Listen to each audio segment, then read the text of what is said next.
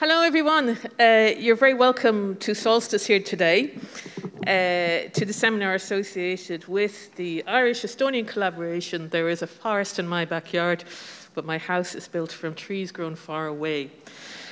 It's wonderful seeing the space of people who are reimagining how we may live better together in a local, in Navan and Meath, but also in a global community. It is exciting that Solstice holds this prestigious gathering of makers, architects, artists, suppliers, and the public coming together. And it is, in fact, our largest gathering since COVID isolation began in March 2020. So it's a special celebration, and you're all very, very welcome today. It's a town meeting, so to speak, a meeting of dialogue, exchange, and sharing of techniques and experiences. We would like to thank and welcome the participating architects for the wonderful installations and working with the team here so well, our team here so well this week. And in ways, I've been personally looking for a way to work with the Irish Architecture Foundation for some time, and I've been very impressed by the excellent outwards questioning programme and curatorship of Nathalie Weadick, and we are delighted with our collaboration and are committed to future partnerships. This, in turn, has led to new friendships with the Estonians and with Raul, Ader, B210, and we were very welcome. We had such a wonderful day yesterday, sort of exploring our own cultural heritage here, so thank you. But also to the Irish curators as well, to Sinjin and Julian Brady of Alder Architects, and to Ayatolagu as well, who helped produce the exhibition. And more importantly, obviously, there's a lot of teams behind this. So our old team here, will be serving you this wonderful lunch, but who have been working all through the work with the architects, and also to the Irish Architecture Foundation as well, and their team there as well for their help in putting together the event as well. So it is also a great pleasure to welcome Peter Carroll of OGU Architects and Senior Lecturer at SAUL to chair today's seminar. And Peter is a fantastic collaborator and collaborated with Solstice and with myself personally on numerous occasions, and has this wonderful open query and spirit of borderlessness, which I've always enjoyed working with, and thank you very much. And also we get the opportunity to welcome Shelley McNamara and Yvonne Farrell of Grafton Architects to speak from their home place of sorts, having designed this art centre in 2005. And this building has contributed so much to the way we work together with new and different communities, and in ways it keeps me questioning and in imagining new artistic dialogues with artists, arts organisations and the public. And it's very, very hard to leave. The possibilities remain engaging, challenging, stimulating, and curious in how we work. And this today, and this collaboration between Estonia and Ireland and with the IAF and ECA is part of that curiosity. And finally, we just need to thank also the Arts Council here for their support and their particular support through the Engaging in Architecture scheme, but also to wish them a very happy birthday, because the Arts Council in Ireland is celebrating its 70th birthday this year, and basically the arts would not exist in Ireland without their continual support for artists, arts organisations and architects. So thank you very much, and I'd like to welcome Raul and Nathalie now. Thank you.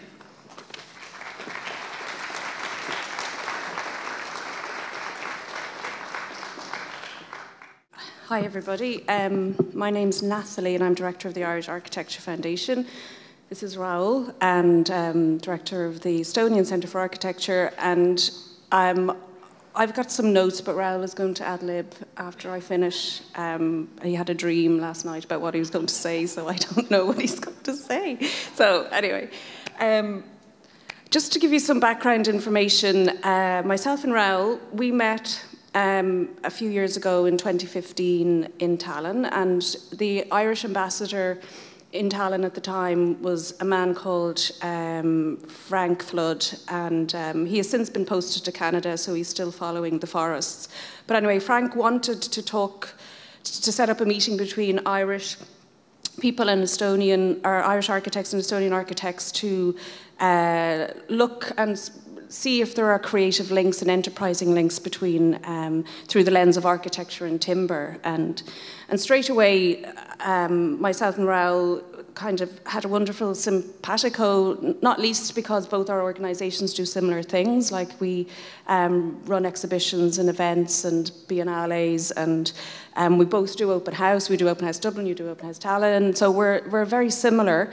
And within this context of why we're here today, and from the meeting in the embassy, we were both motivated by a local and national need to really create opportunities for our immensely talented architects to exchange, to build, design with wood, and then in tandem encourage a communication about timber production in Estonia and in Ireland.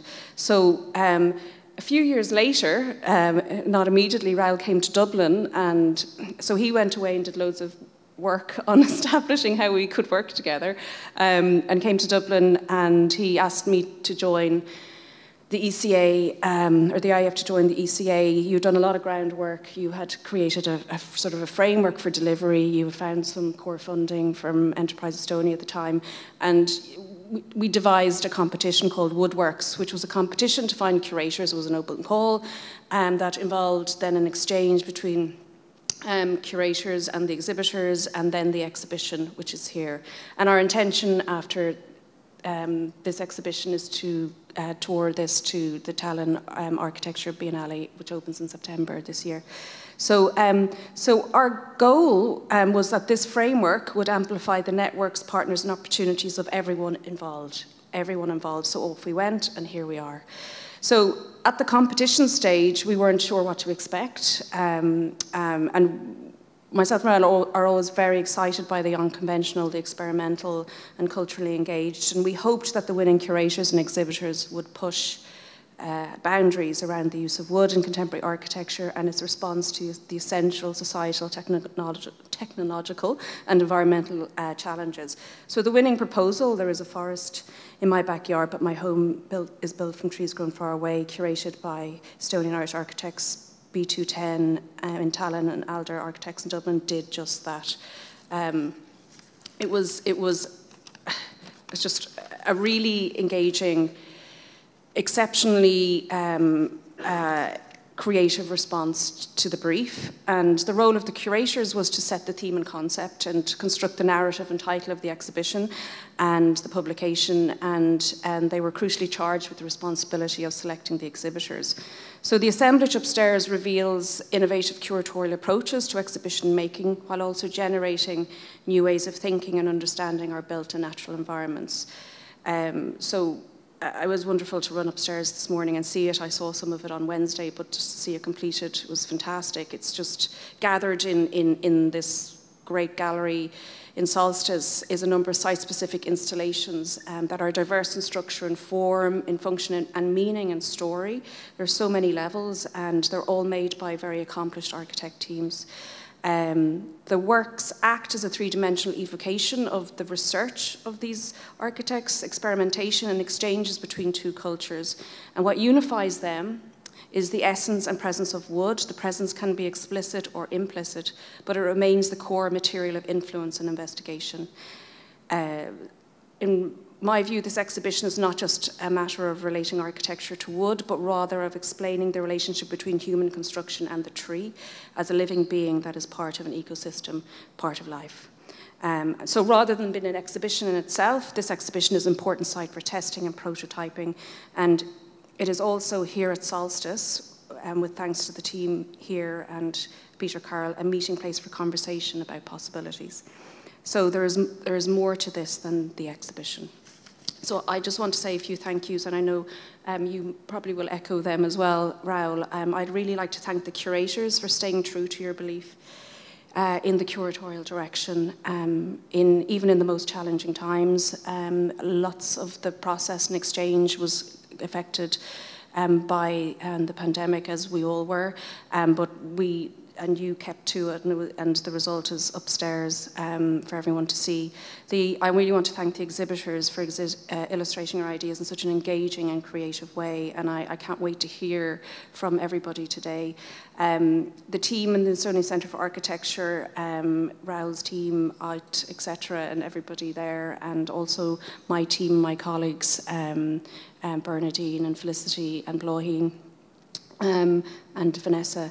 And also, I really want to also thank the sponsors, Estonian Enterprise Estonia, Enterprise Ireland, and the Arts Council for the engagement programme here, but also really want to acknowledge the support of the Estonian ambassador to Ireland and her team in Harcourt Street in Dublin.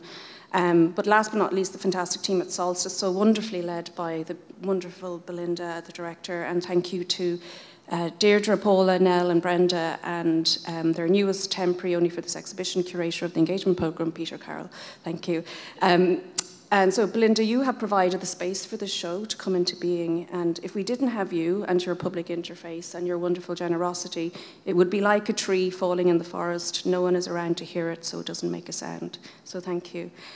So I hope this event here today will encourage future initiatives in the future development of timber and wood, innovation and architecture between both our countries. So Raul, over to you.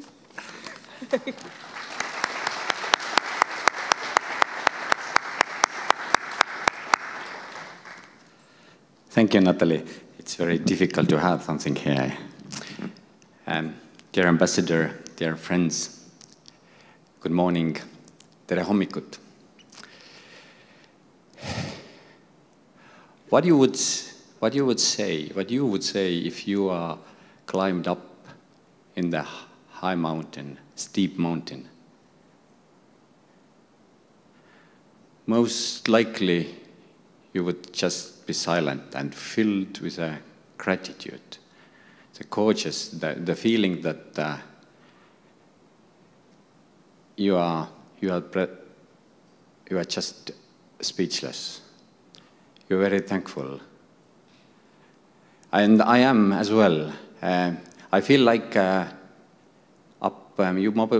same as up in Tara Hill yesterday, which connects us with our ancient history. And wood as well is part of our ancient history. And that gratitude leads us to thankful that I understand that thank you to curators that you gave the soul to this exhibition, this wonderful exhibition.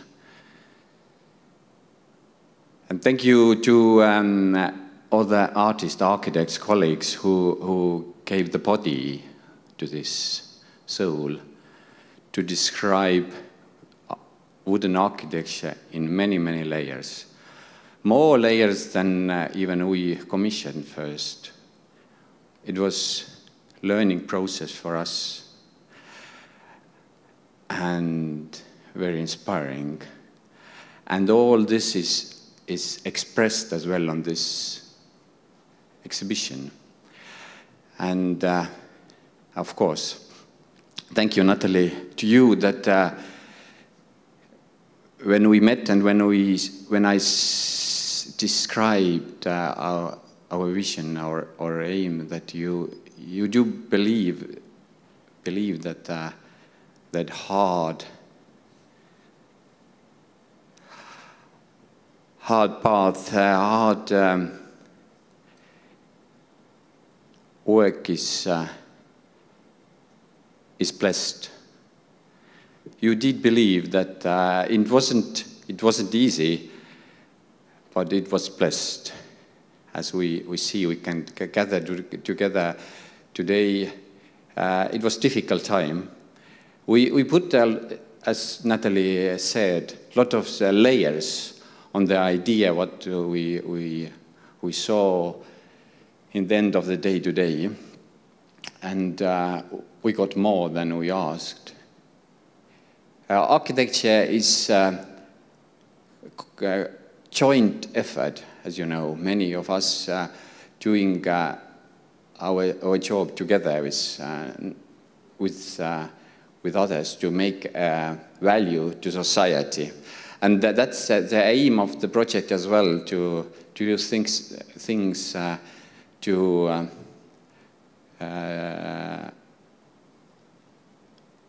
together with our friends, not to find the easy path, but difficult path, which gives, in the end of the day, to us more satisfaction, and maybe for the future as well, something that leads us to the more sustainable society.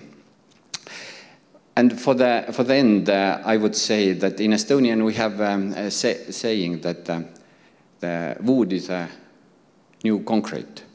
But I think that here it's appropriate to say that wood is a new clay. Thank you.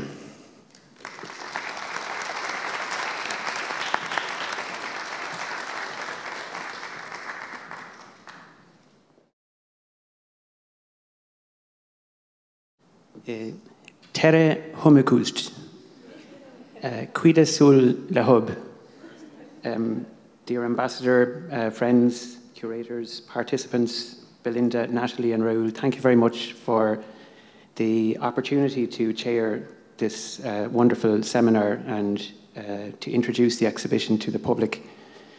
My name is Peter Carroll. I'm a senior lecturer at the School of Architecture at the University of Limerick. I'm also the director of OGU Architects in Dublin. The last time I stood here was probably in 2004 on this stage when it was on site, the wonderful Solstice. And Shelley and Yvonne introduced this wonderful cave space with this incredibly powerful diagonal coming down. And I remember being struck about the specialness of what they brought to this amazing town and the fulcrum that they created. And it's lovely to be back here chairing an event in this particular space where we were standing here, so I'm very thankful for that opportunity. My interest today, I'm going to be very brief. My sole purpose here is made possible by the Arts Council Engaging with Architecture initiative, which looks to promote ambitious, innovative and creative projects. And I certainly think Woodworks, when it comes to the collaboration here between Irish and Estonian architects and indeed centres of architecture, is a very powerful thing. Two countries, 3,000 kilometres apart, working together and looking to collaborate and understand each other's cultures. So I'm very, very interested in what the conversation this afternoon will entail, and I look forward to questions and answers from the floor. So without further ado, I might ask Sinjan and Ayet up to basically introduce themselves and introduce the curation of the wonderful Woodworks exhibition. And I will subsequently then introduce each of the participants to the stage. So thank you very much.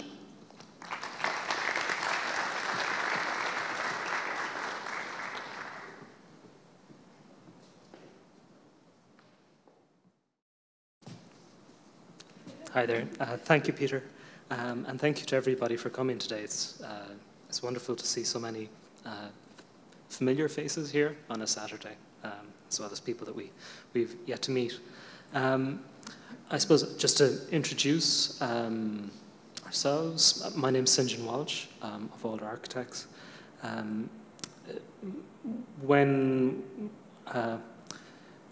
From the background that I have in practice, I've got a particular interest in timber construction. I've worked on a number of buildings which use timber as its primary structure. At the outset of the project, I was also undertaking a master's in design for disassembly and reuse of timber.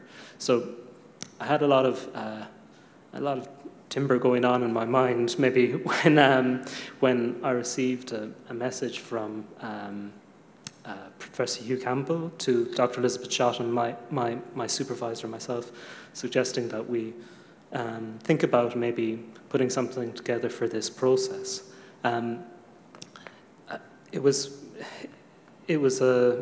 seemed like a great opportunity to bring some of the thinking and the work that we were undertaking research to have other people think about it and maybe look at it. I suppose the first thing I did at that point was I wondered, did I know any Estonians who could help? And luckily I did. It could be said that this collaboration started nearly 15 years ago when Ait and I studied in Copenhagen on Erasmus together.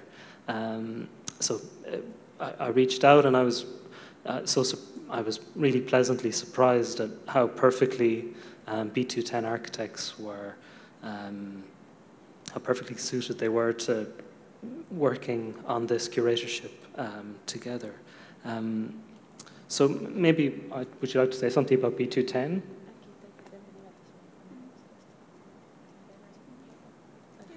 Yeah. You can. Yeah. Go ahead.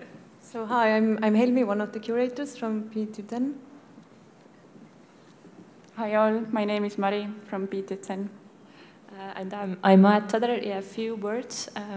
I think I was particularly interested in this collaboration between two countries. Yeah, in past we have curated in 2013 Tallinn Architecture Biennale on a bit different topic, recycling socialism. And then in 2017 I was curating an exhibition together with Belgium architects, and I remembered very interesting discussions from that time, what this effect of bringing two cultures together brings us, the knowledge and different methods. So I was very pleased when when the open call was announced, and as that comes up, I think, in the presentation as well, but as for Estonians, timber is quite a regular material, and of course we have had experience building from timber, plus as we have been teaching at the academia as well, then we had taught for 6 years studio for the first year students, which is building small-scale structures in Estonian nature and the interior design department. So I think it was many topics which really came together. So I suppose when starting off the process, I mean, probably ashamed to say my knowledge of Eastern Europe is not that fantastic. So really just figuring out sort of exactly where Estonia was slightly revealing, reflecting badly on my own knowledge.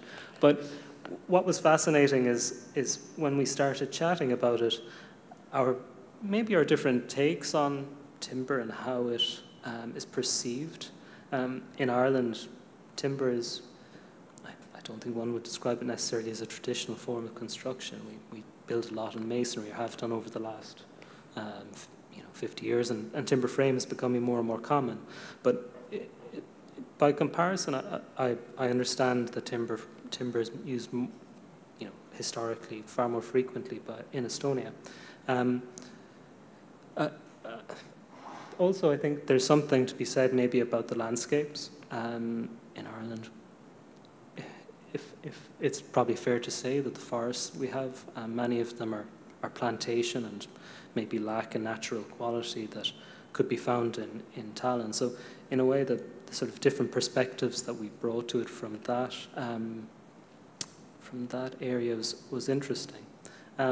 So I was, as I mentioned, looking at disassembly and reuse, and in that world of thinking about how material comes to be at the end of a process, how it makes its way into a building and makes its way back out, was really quite interesting to me at that time. And I think that it's fair to say that you were quite interested in the sort of the forest and the quality of timber and the uniqueness that a tree has, that it's something which is obviously one of a kind, and that as that tree is translated and turned into a standardized product for construction, typically. And then again is encapsulated into a structure which becomes again unique or bespoke, largely. So it was that sort of transition of material from the natural environment through to sort of formation, reformation again, assemblage, which was the main sort of overarching theme of our proposal. We were also quite interested in transport and also the end life of material, which many of the practices have looked at. So that was sort of the main thrust of our idea. But maybe, Helmi, if you'd like to say some more about the title. Yeah, I'll just put the next slide. Yeah, so the title, there is a forest in my backyard, but my house is built from trees grown far away, for us touches the beginning and the end of the process. So in this context, the forest is a source for wood, but also it's a whole and rich environment in its own. And there are many, many ways of how trees can be realized in timber, house, home, and structure.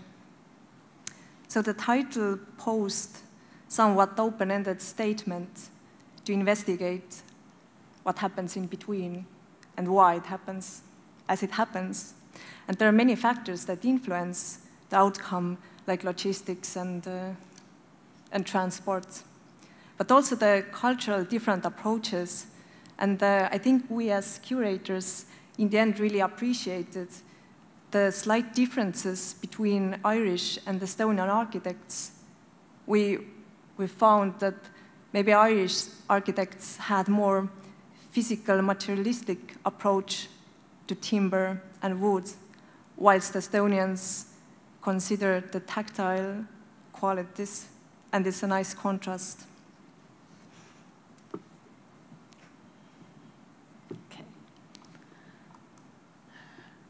We started the whole process 1.5 years ago, and it was the beginning was the opening seminars. Maybe some of you followed these.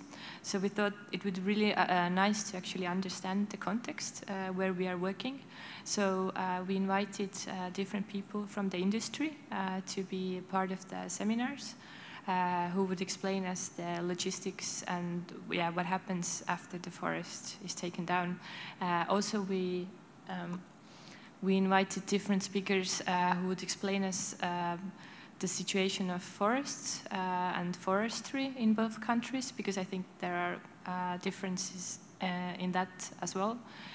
And then, of course, architects and thinkers and academics who would introduce different ways how timber is used in architecture. And besides that, what we felt is really important here as well is this fact of translation. So we even had one philosopher and language, how to call scientist, to discuss about translation, because what we also felt in our process, let's say it was a really large curatorial team, and we really felt that we ourselves also from our backgrounds needed to kind of translate these ideas and feelings about the topic. The same, I think, felt the practices, and we will probably hear about that more today. So there were acts of translation in so many ways, as the timber is translated from a tree to a material for architecture, but the act of translation also of the ideas. Just to say maybe a few words about the practices as well, so Chen can jump in. We thought that it would be very interesting in the showcase to see all this so many different ways how this topic can be approached. So from the Estonian side, we invited architects who deal with the topic very differently. So that gives, yeah, an overall view of the multiplicity of the topic. When Gillian and I were discussing, who would we like to have involved, or who we think would be interesting and take on the subject, we were obviously interested in finding those that maybe hadn't exhibited a huge amount before. So though the practices are, in general, are one would say small practices. Some have emerged, some are emerging. And so that was really interesting for us, and we hope that it has provided an opportunity for them to sort of think about what they're doing and why they're doing it as well. So it was a great opportunity to give people whose work we admire a chance to make something and consider things deeply. And we're very thankful that you joined this journey, which obviously haven't been a very easy one because of pandemic and so many reasons. But we are very amazed when we came here on Wednesday, and saw all these pieces coming together. So we are so happy with the result that we can see upstairs later. Actually, one maybe a side comment, which you can also see upstairs, is there was, let's say, a small twist by the curators to enrich this process. And so we had an idea that we got these 5 boxes because we had 5 pairs of architects which were living 3,000 kilometers apart. So and we felt, in this time of pandemia, that as these people will never meet, but the timber topic, it's so material. How can they discuss the topic and the ideas if they can't exchange anything materially, like physically? They can only see each other in the Zoom windows and maybe exchange PDFs and emails. So yeah, we gave this extra opportunity for those who wanted to use it to change the ideas in a physical form in a transport box. And we poetically kind of enjoyed how these boxes then had these traces of this long distance on top of them as the material might have, which is not from your backyard. Yeah, I think probably we can, just to thank specifically Stephen from OGU Design for helping us with the exhibition, and also Studio, Meek and Agnes in Tallinn, the graphic designers who did a really great job. We'd like to thank anybody else. I think basically all the institutions behind it as well. Belinda from Solstice and all the installation team and the engagement team. And from Estonia, all the project managers we have had during the time, and Raul, and the IIF, Nathalie, which we saw virtually so many times. And of course the practices who have done great jobs. Thank you. Yeah. Thank you, and we are really looking forward to hear more now.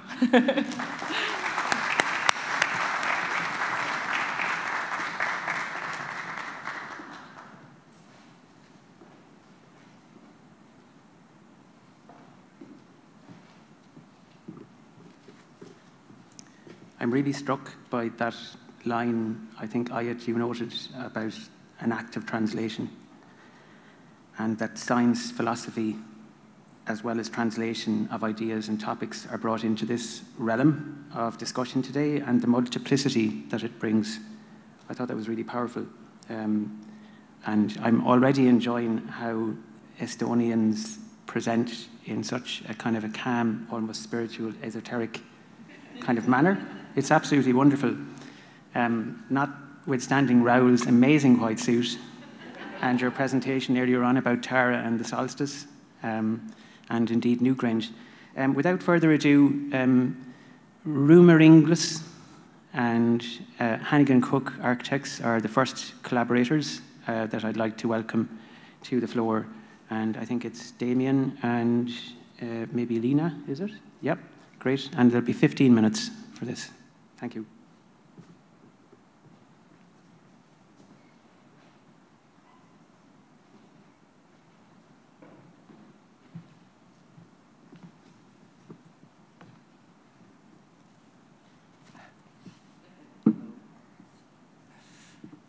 Hello. Hello, everybody. Okay. Good morning, everyone. Thank you for having us, and thank you all for coming. My name is Damien Hannigan from Hannigan Cooke Architects. This is Lena Lees from Ruumiringlus.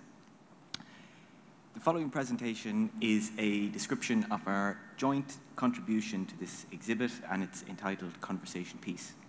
Our focus has been to develop a method of design with an emphasis on existing context and the reuse of materials. By foregoing conventional architectural drawings, we hoped to explore the idea of an individual's interpretation as part of the design process. Is it possible that intentions which are lost in translation might represent greater flexibility and an increased capacity for the use of non-standard or found timber elements in a design? So the images here show a hay barn in County Cavan, which Anna and I had been working on prior to beginning our collaboration with Ruumiringlus. The aim of this project was to convert the barn to residential accommodation, and some questions that we had been asking during the project included how best to use a building like this. Is it useful as a structure or as an enclosure? What can we learn from it in terms of its construction methods? Could it be moved, for example? Can we build inside it? And if so, how might the new structure respond to the existing? The idea of that new addition inside the larger envelope was of particular interest to us, and how offsetting that from what exists creates potential in-between spaces. So during our first conversation with Ruumiringlus, these questions and ideas were discussed and shared. And Ruumiringlus responds with a typology of Soviet-era kolkhoz barns, which is very widely spread typology in Estonia and mostly abandoned. And as our office is interested in empowering communities through revitalizing spaces and reusing spaces, this is the topic of reusing the barn in Ireland was also very interesting for us. As we were looking for similarities and differences in these typologies and in the context of where us as architecture office were working in, we reached an idea of interpretation. So we decided to work with text and describe space in words. Yeah, so just on the left-hand side also to say, this was a reference that came up early in our conversation. It was a series of drawings by SAUL in which he would send instructions to a gallery, and the gallery would carry out the instructions, and an artwork would be created. But the general concept was that the idea is the piece of art rather than the object. So this was of interest to us at this point. Yeah, and to add, in our case, the focus was on the process because we were describing the process, not the end result itself. At that point, we agreed that the practical steps in this process would take the form of a written correspondence between our offices, and that they would involve, one, the drafting and sending of a written set of instructions from one office to another, two, the interpretation of these instructions by the recipient using drawings, sketches, scale models, and one-to-one mock-ups, and three, the survey and analysis of the resulting object to inform the response and next iteration of the instructions. So the image on the right is a survey drawing showing the elements used in that first iteration of the instructions. So this became a kind of catalogue of materials from which each subsequent iteration was built. We thought that the recording and quantifying of the materials that we use was an important limitation for the process, and also it was important that, just in keeping with the kind of the room for interpretation and the lost in translation element, that no author would share a drawn representation of their own instructions. So then this is the first instructions that were sent from Hannigan Cooke Architects to...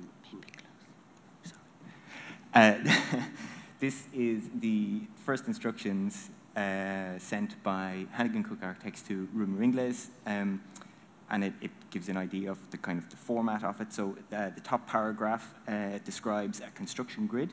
The paragraph on the right, just below, outlines the assembly of the main structural element, which we thereafter called the primary component. You'll see upstairs in the gallery that primary component pops up on some of the instructions that are on the piece itself. The other paragraphs refer to details such as benches, shelves, cladding screens. The image on the right then depicts Ruumiringlus' interpretation of these instructions in the form of a scale model. And while sending each other these instructions or receiving them and thinking about these typologies that we referred to earlier, we started to think about the life cycle of the building materials. And so we visited a wood recycling plant near Tallinn and investigated the existing situation of reuse and what we could work with. And the result was sending the box to Ireland, filled with examples of different materials found in the scrapyard, from like really precious timber to really wood chips. And this strongly affected the conversation or the work that continued.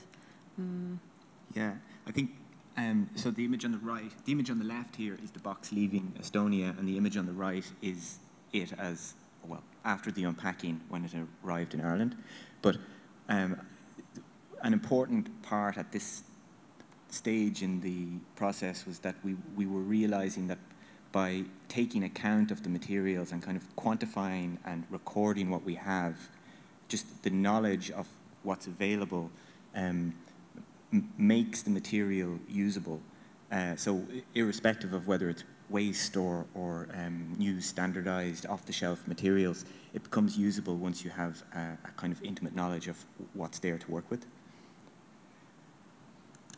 So then on the right-hand side of this slide are instructions 2.0 as sent by Ruumiringlus following their trip to the recycling centre, and our receipt of box 1. And on the left-hand side is a one-to-one prototype of 3 of the primary components and some plywood benches between. This point marked the introduction of recycled materials in the artefact via a stipulation in Ruumiringlus's instructions that a percentage of pre-used elements be incorporated within the catalogue of materials. You can see in the image that some of the shorter horizontal elements in the prototype are formed using sapele door frame, but the majority of the pieces are still standard off-the-shelf 3x2s and 2x2s. And then as part of the kind of the survey and the recording process, some notes resulting from this version related to its rigidity at full scale and the appropriateness of the section size that we used. And in further iterations of the instructions, we experimented or explored the possibility of how to use the catalogue of already existing elements and how to maybe not cut them into smaller pieces, which kind of devaluates them. And then here is an example of experimenting with the primary components so that it can consist of many smaller elements. And an example of testing a different layout, making the assembly easier or more doable with less people building it.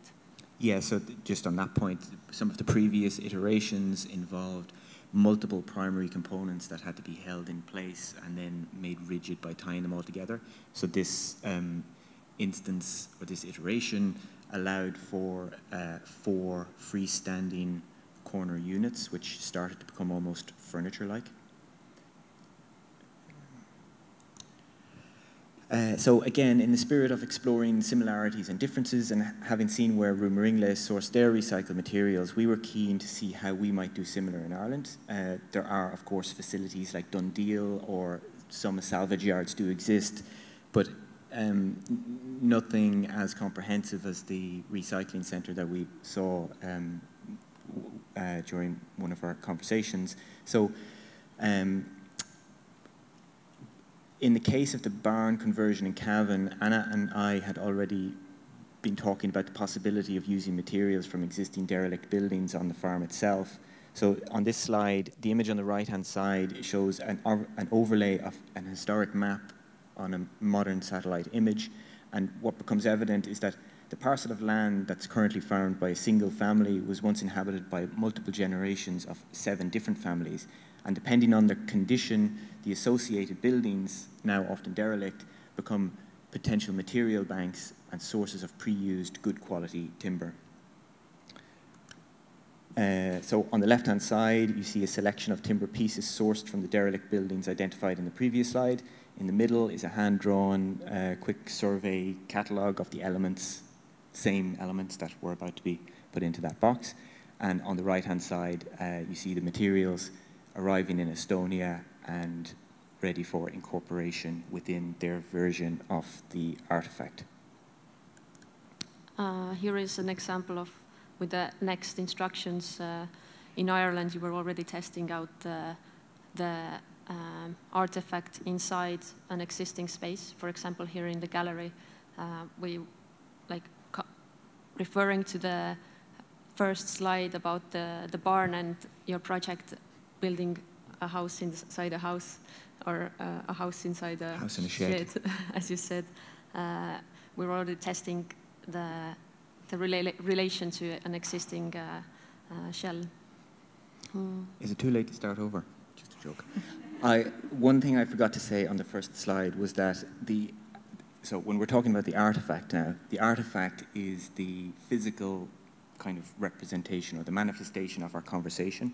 So the artifact becomes a kind of object that everything that we're talking about during the correspondence is feeding into and feeding out of. So Lena Lisa's reference to the artifact may not have made sense because I failed to introduce it. Oh, another thing to say here is that this was the first time that we really got to lay out the grid and kind of test the grid lines relative to the existing building. So some of the things that we experimented with here was using the grid to template and cut bench and shelf pieces. And also, this was probably the point at which we decided that we had the most efficient primary component. Say anything? And here you can see the result of same instructions built in different countries, and we think that these pictures strongly represent like that these artifacts are the products of the environment. On the left-hand side, the Irish structure is mostly built of new timber material that will be reused after the exhibition, but the Estonian mock-up is made mostly out of reused material. Yeah, another thing to say here is just that the instructions are the conversation piece and the artifact is the product of it. So we were building these in parallel, and so as you go upstairs to the gallery later, you'll see the Irish interpretation or the Irish version of the artifact.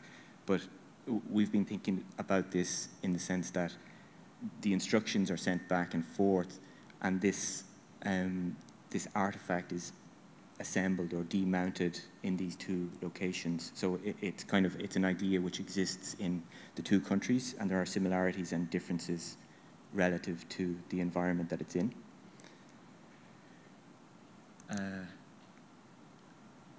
This is an old slide. So the final set of instructions was instructions 6.0. It was important from the outset that the idea of interpretation be tested as part of this work. So we enlisted 3 architecture students, Elizabeth, Irene, and Tien, and asked them to assemble the artifact using the most recent set of instructions, 6.0.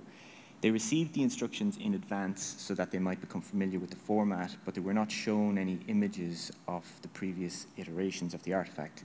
So, as seen on the right-hand side, which you can't see, but there is an image of a kind of a stack of wood that arrived in the gallery on Monday morning. If you go to the next slide, then it's already...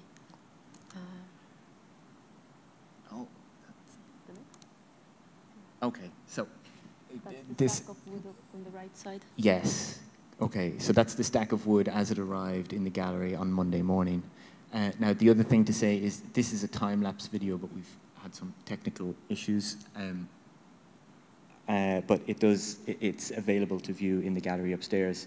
Now, as this was playing, our intention was to read a short paragraph concerning the ship of Theseus. I think it's still relevant. So, the ship wherein Theseus and the youth of Athens returned from Crete had 30 oars, and was preserved by the Athenians down even to the time of Demetrius Phalereus. For they took away the old planks as they decayed, putting in new and stronger timber in their places. Insomuch that this ship became a standing example among the philosophers for the logical question of things that grow, one side holding that the ship remained the same, and the other contending that it was not the same. So if we take Saul LeWitt's assertion that the idea is a machine for making art, then buildings are a collection of materials held together by an idea. And it follows that, as with the ship of Theseus, if the idea is sufficiently strong, then the perceived value of the materials may not be so important, or the value of an object is in the strength of the idea more so than the materials used to build it. Oh, we're missing. Yeah, but the instructions were given to people who had never seen the instructions or the object before, and we really got to test out the idea of maybe something gets lost in translation. And to our surprise and delight, it did happen. So there is slight differences in the artifact in the gallery and the one constructed in the barn. But to conclude, yes, we are thankful for the experience because it's been a very special project to work so closely with Hannigan, Cooke Architects. In fact, almost 40 hours of international online meetings, and on such an inspiring project where we have so much freedom to explore the topics that we are very interested in, and not sure whether to thank the organizers or the COVID for it lasting so long. But yeah, we've been blessed to witness some major life events during this period of time, and that's quite exceptional. Yeah, I just echo all of that. Thank you very much for inviting us. And yeah, so it's been a really wonderful experience, and I think unless you've already been to the gallery and seen everything, I think you're all in for a really wonderful afternoon of timber things. Okay. Thanks. Thank you.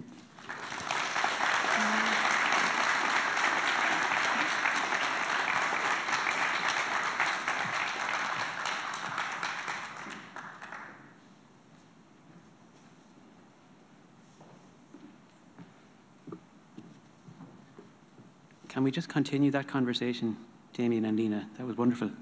Really was. Really special. And Can I say also, I know there wasn't too much shown of the finished piece, but it's a really interesting hybrid of chair, room, conversation pit. It's really special and incredibly comfortable as well to sit in. So I would recommend you all go and take a little breather at some stage during the day to go up and see the very beautiful piece by Ruumiringlus and Hannigan Cooke. Well done.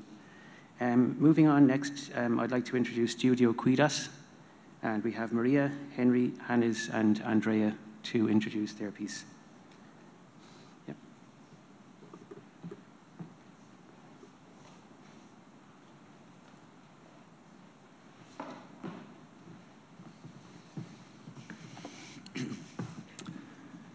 Dear ambassador, dear participants, organizers, curators, thank you for having us here. We are half of Studio Kuidas Works. Kuidas means how in English, and as you saw already probably upstairs, we are pretty much interested about clay. Yes, so a little about our background. Our collaboration as a studio is not very old, probably the youngest here, around 9 to 10 months, and it started with an exhibition as well. And in that exhibition, we were asked this very kind of hard question: what are the houses that we need? And for architects, it's a big question, like what is that the future needs? And this is just to give a little bit of context to how we do things. So then during the process of thinking what is that the future needs, we kind of stumbled upon, perhaps it's not a what, maybe it's a how. So we came upon the houses how we need. Yes. And in this exhibition, around 9 months ago, we first get in touch with a medium called clay, and especially rammed earth. And we define our kind of like situations that we are kind of like a hands-on research project. And also in this exhibition, we think that we still try to understand, learn this medium, and we tried also different ways to say out our ideas in context of this exhibition, but it reaches back to the clay. Yes. And now about this exhibition and our exhibit that is titled "I Know This Room, I Have Walked on Its Floor." So first, a little about our collaboration with the OGU Architects. We kind of started off with every week or every 2 weeks a presentation to each other, and we also worked together on this kind of like a bigger board. But as they were teachers in the university, they were kind of really helpful for us to trying to express ourselves, as we're not as good at it, and they were asking these questions and giving us a lot of feedback, and we were kind of speechless about their like kind of interaction with us, and that was very, very helpful for us trying to understand what is it that we want to say. But during our like kind of collaboration, as the curator also mentioned, we came upon this kind of formula, unique, standard, unique, and they kind of really explained it as well. But we came to the same conclusion that the tree in the forest is a unique kind of thing, and then through the sawmill it becomes standardized, and then in our kind of collaboration, we were both very interested in the tactile qualities and in the marks of life that wood kind of absorbs if it is exposed to life. So that was kind of what we stated in our collaboration, yes. And it's pretty clear for us that our background is we are kind of like in between product design and architecture. Spatial design is our background, or interior design. So we decided to choose a small scale. And it was pretty clear in the beginning already that we're gonna observe the wood. To observe the wood, the tactile aspects, and it wasn't clear which technology or how we do it. we had kind of like ideas that let's trace the wood with pencils through the paper. We, as Maria told already, that we came to the formula that during time, during the usage, the wood change is unique. But how to translate this passing of time? It's very again like important issue or inspiring issue. How one family during years or during decades or hundreds of years changing the wood, and how by scratches and by legs, how users writing, basically writing kind of like history of the family, or kind of like different happenings, what happened, the room or the space. And we went to the high-tech, tried to use photogrammetry and then kind of like a digital scan, and thought that maybe let's process the wood or kind of like observe it very, very close. But somehow we didn't reach anywhere, and so we went back to the... Yes, low tech, we tried different kind of methods to extract the top layer, but we were kind of the biggest struggle was we were always stuck in the top layer, as it is the most expressive kind of part of the wood, but there is so much more in the idea. It is, and we were stuck in how to show the passing of time, how to show the layers of time.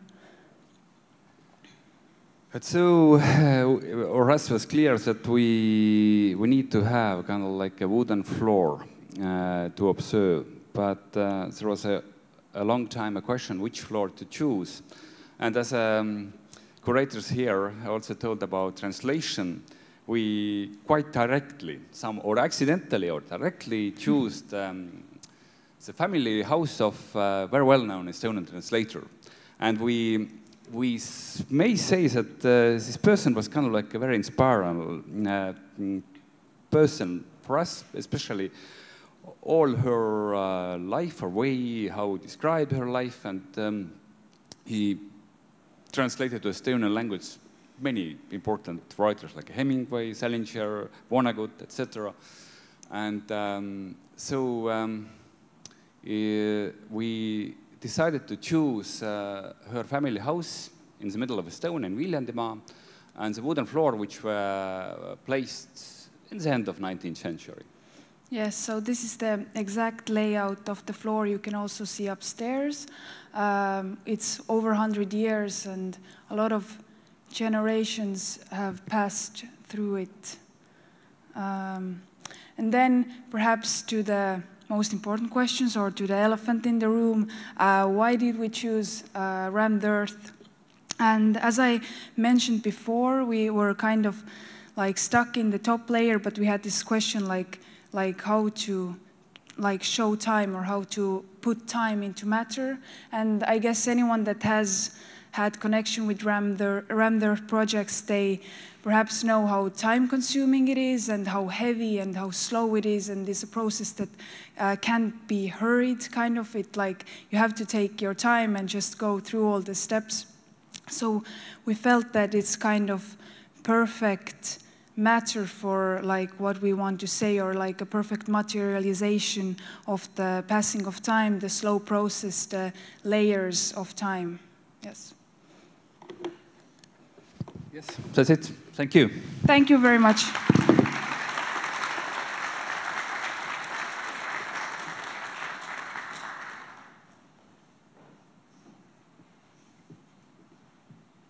Thank you, Mary and Henry. That was wonderful. A real teaser as well. It's almost edible, the pieces of rammed earth you've made upstairs. They're absolutely exquisite. And I was actually interested in the notion of formwork and the relationship of wood to clay and the type of formwork that you might pick, but that's for later on for discussion. But well done.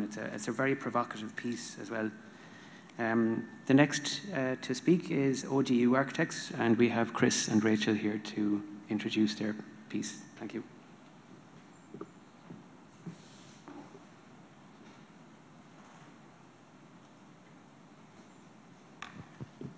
Hey everyone. I'm Chris from OGU Architects. Hi, and I'm Rachel. I'm much louder than Chris. Hi, I'm Rachel from OGU Architects. Thank you so much for having us today, and thank you for the opportunity of being in such an incredible collection of work. So we were partnered from the beginning with Kuidas works you just presented. And we'll start with this picture, which is on the left, Estonia, and on the right, Belfast. And you can see that the difference between the two lies heavily in the boundaries and the fences between, which we'll come back to. Believe it or not, this is a picture of Hannes, who looks very different today. But his initial presentation was about beekeeping and being involved with bees. And a lot of the initial presentations and talks that we were having as a wider group were about control and standardization of timber.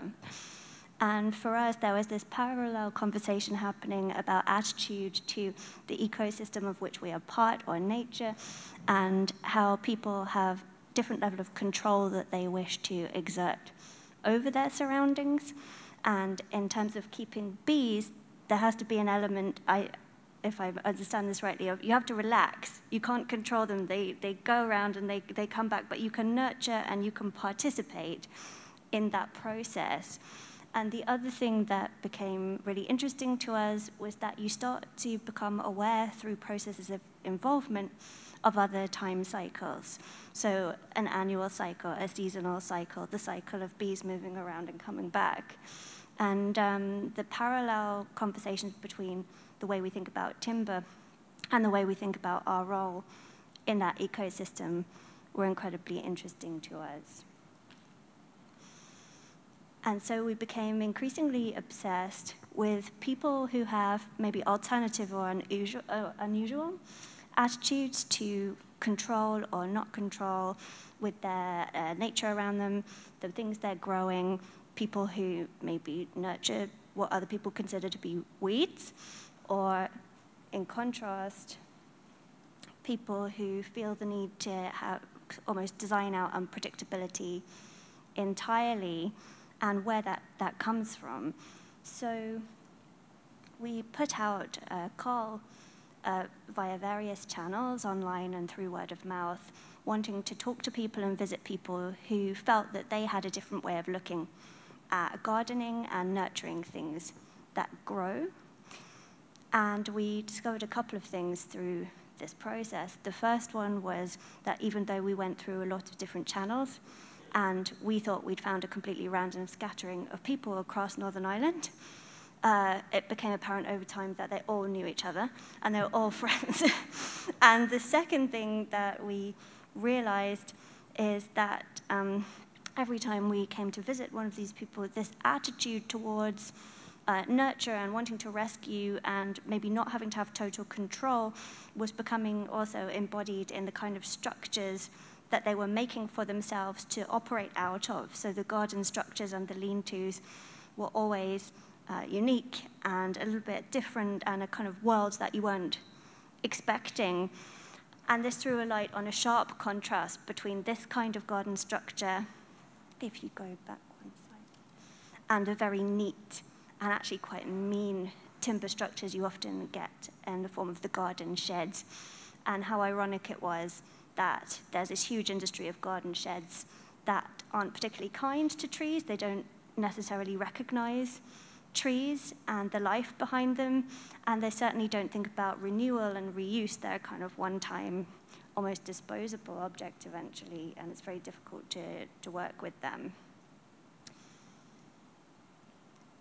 And in further conversations with Kuidas, we're from Belfast, we're based in Belfast, and there were parallels coming out in our conversations in terms of we're both from places that have tension in our pasts. And we certainly have noticed in Belfast, there's maybe, you want to comment on this as well, but there's not everybody wants to raise their head above the parapet, and there's a kind of not wanting to be super loud in your surroundings and your home and the way you present yourself necessarily, draw attention to yourself for obvious reasons. I think we find these little sort of subtle little instances around the place, and then we started to find that they were manifesting themselves sort of around the corner in these little timber structures, and we started to explore those. Acts of rebellion, and people were sort of quietly rebelling against the system and control in their own little ways, with having a wild hedge in front of the house or having an unusual collection of animals that you wouldn't expect. And there's a history in Belfast that goes back with people having elephants in their yards and things like that during the wartime, which is really interesting once you get into it. Jason, who structured this, has all sorts of amazing, interesting plants. Whether he's allowed to have them or not, we're not sure. We don't ask questions. And we were finding the same thing, and this is a photo that was sent back to us from Kuidas, shared in our conversations of a structure built for pigeon keeping, and this same kind of quiet rebellion, escape, and building a world around yourself to do that. And actually what we found is that the further you go into Belfast, the more the urban structure kind of supports that, because the terrace houses, the yards behind are very secretive and not widely overlooked. And you can build your lean-to or your shed without having to worry about how that appears to neighbours and other people. So quite often, although the front's kind of uniform and there's a lot of preening and gardening, out the back is often a world of quite surprising lean-tos and structures and plants and gardening and biodiversity for that matter. And what was increasingly obvious was timber was allowing these worlds to be created. The nature of timber, the easy cut and fix of timber, the way that you can buy some tools and have a go, meant that it was always the material. Every time we went to one of these places, and their attitude to nurture or your role in nature being embodied in these structures, it was timber. And there are a couple of reasons for that. First of all, it's the machinery isn't super expensive that you need, and it doesn't have to be perfect. But secondly, if you're drawn to rescuing things and nurturing things, there are layers of meaning that build up in older pieces of timber, and putting them together creates something richer and more meaningful to people if they're creating worlds. And then on top of that, the thing about timber, and this was really driven home to us by our partners, is that the marks of use and the way it demonstrates how it's been worked, it reminds you of these different time cycles that we were talking about at the beginning, in terms of annual cycles, cycles of maintenance, cycles of daily use, all making their mark and showing themselves in the timber and giving it a different quality and a different meaning. You'll probably see that in our structure as well, where we're trying to select which bits that we allow the story to be still told, and trying to make a kind of practical enclosure. So it's something to sort of explore where the bits are left, and where sort of stories, the new stories are made as well. So this is one of the rubbings, one of the tracings that was sent to us by Kuidas Works. And you can see we were taking photos at the same time and becoming interested in the stories that timber was telling us, and how you can trace those back and kind of mine for further stories from the pieces, even if you don't know. If you don't think you know that much about them, actually, if you take the time, you can find out more than you think. And so what we started doing was trying to find ways of representing through drawing. And hand drawing is another thing that we were very inspired by our partners through, and challenged ourselves to keep working that way because of the truth about the materials that comes through and the marks that you leave. But looking at the different cycles, time cycles that the timber pieces were telling us about. So this is one about the cycle of daily use in Jason's shed, one of the people we were talking to, and how that traces its marks out on the floor, and trying to find a way of representing that in a drawing that kind of also makes marks and leaves traces behind. And another cycle we were very interested in terms of what timber can tell us is not just the cycle of use as it is now in its current position, but also it can tell us where it was before and a whole other life that it has had. So this is a screen and somebody else we were talking to Lawrence Street workshop, and part of the room is made of a screen from the Ulster Hall. So it has a variety of chair scrapes and graffiti on it. Something nice about God and something horrible about the king on that one. This is a drawing that was shared with us again, that we fell in love with, which is a drawing of shed building with pieces of timber in it. And again, even the way that timber layers up and is maintained and patched and repaired tells you about these cycles of maintenance that these timber buildings require. If you love them, you can make them last a long time by doing this. So what was coming out of this conversation was that although reuse of timber in the garden structures is a common theme, actually the nature and that there's a difference between our two places, and the reuse of timber has very different forms in the two places. And that's because of the way that in Estonia and the examples that we were being shared, the planks, the cladding planks that have a robustness and a thickness, and they're almost designed that you can take them off and reuse them again. They can take some punishment. Whereas, as we've said, the garden sheds and structures that we often see in NI, they don't have that capacity. They wouldn't even stand being disassembled. And so these cladding planks, after the shed comes down, in Estonia, there's a market for it, and you can buy it and reuse it, and that's quite wonderful. Whereas in Belfast, it's the components that have the robustness for reuse. And so we have a very different language of reuse in garden structures, which in the past we've maybe taken for granted or not found particularly lovely. But the more you get into it, there's a humor and a magic to it. There's a kind of loveliness to seeing a building component used in the wrong way that we started to really love and enjoy. But there's also a human story around what was happening, and there's a certain type of person who recycles these types of timber and these pieces, and so we were really lucky in working with Joe Lafferty, and finding our subjects. And Joe has done an amazing sort of photographic study of both the people and the structures using 35 mil film. Medium format film, which it felt, aside from taking absolutely beautiful photographs, which is largely down to how talented Joe is as well, there's a truth to that medium format film. It's slightly grainy, and it talks about the materials that are used in the process of making the picture, which felt particularly appropriate to this set of portraits, which are part of our exhibition in a book upstairs.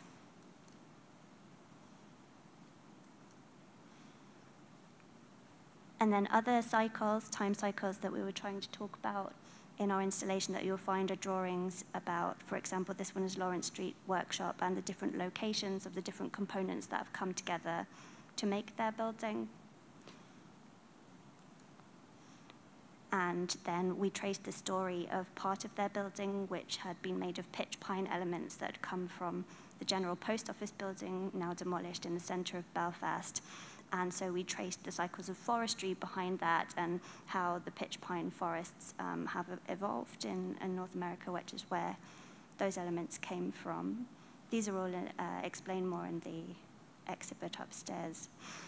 But the point is, the more we started tracing the stories of components and talking to the people who nurture and rescue and know things about them, the more devastating it is to think that these windows were on the skip pile after hundreds of years of growing, coming all the way across the world, being worked carefully, and then having the only value to them was that they're expensive to throw away. We actually had to, because we couldn't take all of them in our Volkswagen Golf, as you might imagine, we actually had to buy the ones that we've used in the exhibition, because the only value they had was the ability to take them away for free. That's what the contractor wanted.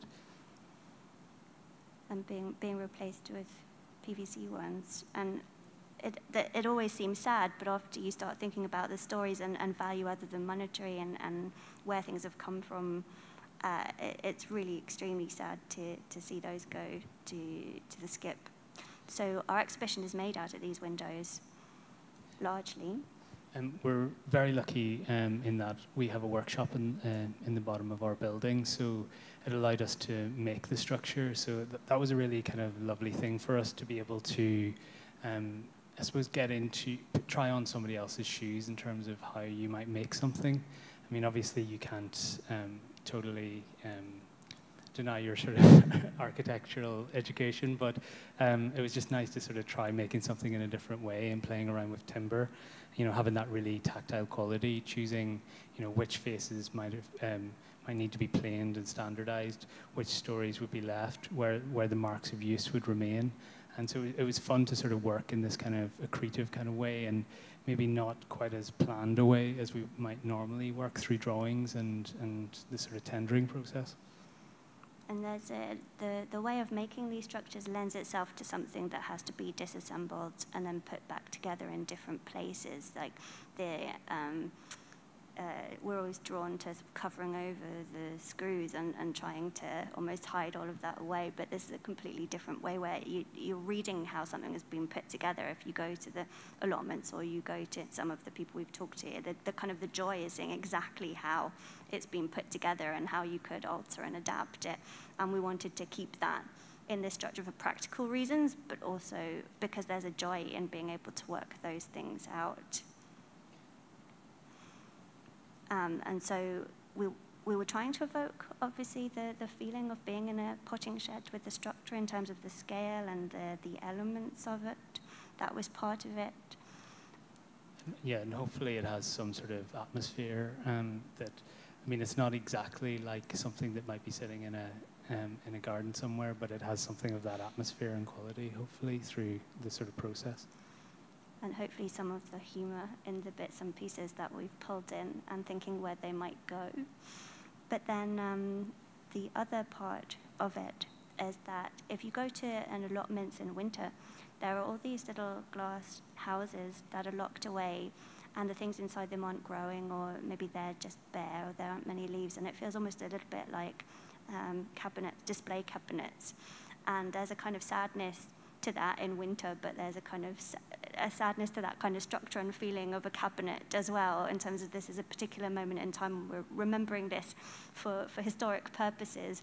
I think we wanted to evoke a little bit of that as well in the structure, just to say these components, these elements are special, and there aren't lots of them, and we're not using windows like this a lot anymore. So this is a particular moment in time where you can go onto Gumtree or wherever and find a huge stack of Sapele windows. It's unbelievable, and something to be taken it's quite special, and to take it seriously. So the final side here, I think Raul used a word earlier, which was gratitude, and we were trying to think and reflect earlier on what have we learned through this process and what are we trying to bring forward. And I think it's that missing ingredient a lot of the time that maybe we don't recognise we need if we're trying to think about the environment and more sustainable ways to practice. This idea of gratitude and remembering where the pieces have come from and honouring that somehow is something we haven't talked enough about before as a practice, but moving forward, I think we definitely will. So, thank you. Thanks, everyone.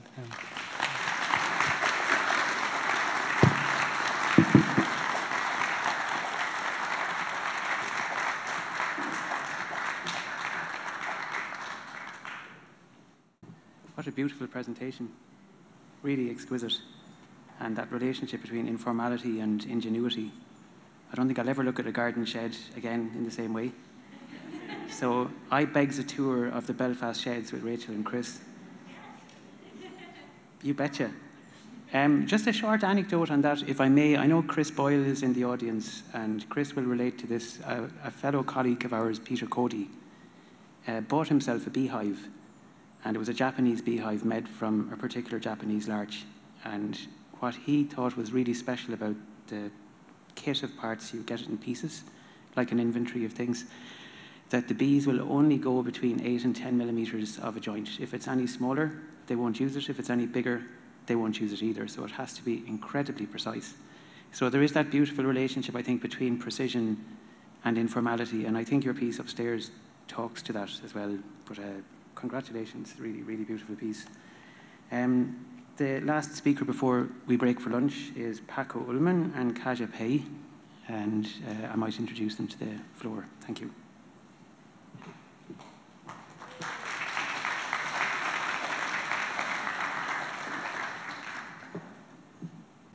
Hi everyone. It's a really pleasure to be here. I would like to especially thank all the organizers and also especially the curators. All the process has been a real pleasure for us. My name is Kaja. He's Paco Ulman, and we collaborated with Joseph McKay Architects, and we exchanged ideas about the different aspects, how memory is translated into wood, or how wood can actually be the carrier of memory. But Joseph will present his work later.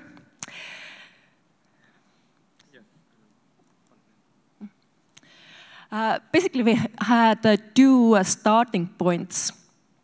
At first, we were really curious about the properties of wood.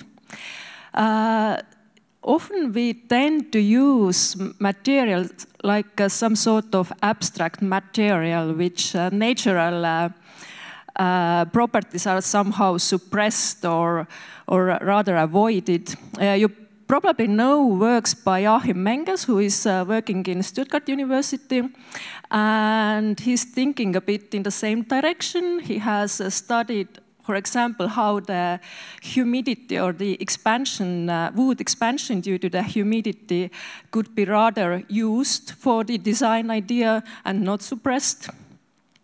Our second starting point was how to use wood in a bit unexpected environment where we are not used to see it. The properties of wood.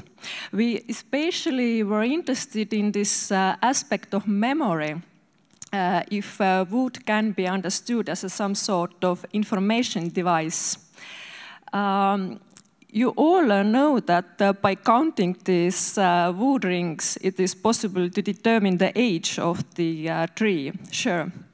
But there is also the method of dendrochronology, which makes possible to, if we have unknown sample of wood, we can actually determine the exact year when it was felled, and also obviously when it started to grow.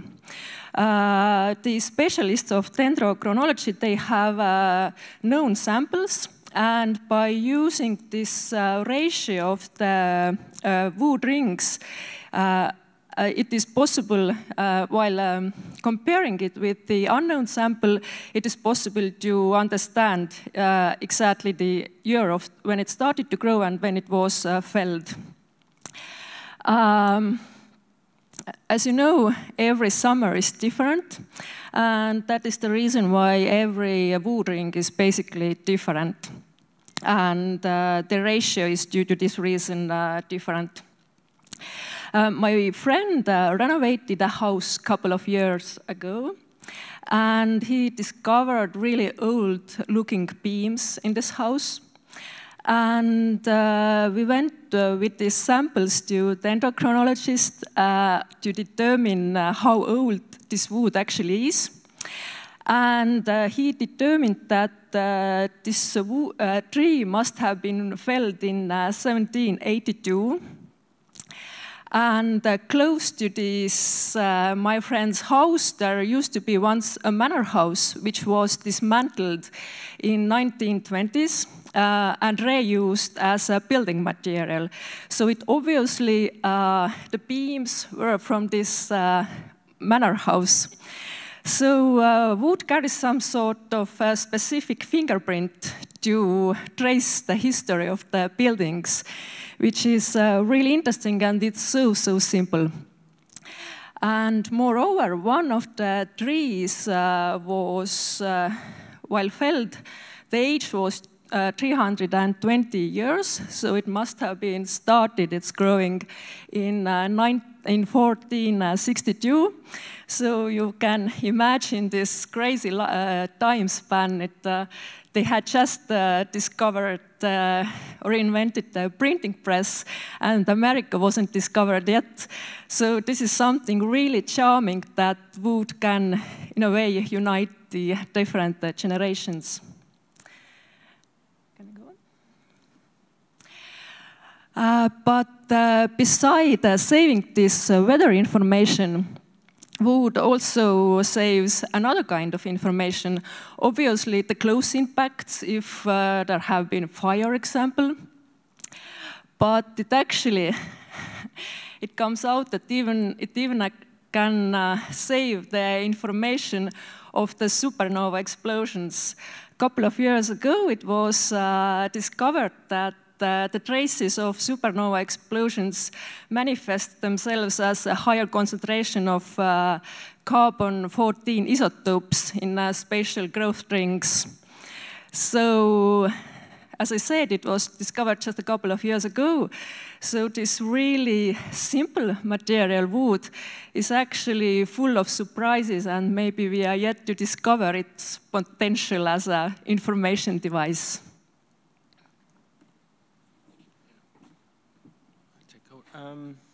So while doing the workshop, the Woodworks workshop a year and, I don't know, a few months ago, we were thinking about, okay, if we're talking about the memory of wood, what happens when we cut that tree down and use it somehow? So for us, it's like really important to understand that the wood, its ability to record activities, history, stories is still ongoing. So in that sense, you can cut it, but yeah, you can cut it. It doesn't work. Come here. Okay. You can cut it, but it still continues to say the information. Yes. So in coincidence, at the same time, I was cleaning up my grandfather's apartment, and I found his old drawing table. And so we had this, which has really interesting traces from many, let's say, 2 generations of architects doing drawings on that table. So we had an idea to use it somehow. So Paco was really modest, but it was actually his grandfather to whom belonged the table at first. And so the 4 generations of architects have actually used this table to do their drawings. So we had this idea to somehow do this archaeological digging around the table and see what we can find. And to clean it up, to somehow bring forward these markings that are interesting and somehow trace them. We had a lot of ideas how to do that and a lot of tinkering around, what kind of what kind of paints, what kind of methods do we use. So. But in the end, we started just carving out everything that is like the markings that are seemed important, and then filling it up with I don't know what was the material in the end. The fluorescent paint. Fluorescent paint. So so there are also a lot of experimentation with that to end up and give this the picture of these activities on the table and what has been done there. So it's really interesting to see, like on the size of the table, there are where the architects have put their pins in, so to connect the paper firmly on the table. And also the toes of the table legs are really messed up because it's, I don't know, maybe they were very nervous at one point, I don't know. But it's a interesting notion. So it's acts like a kind of a archaeological finding or a digging place that you can like reinterpret this what has been up there, done there.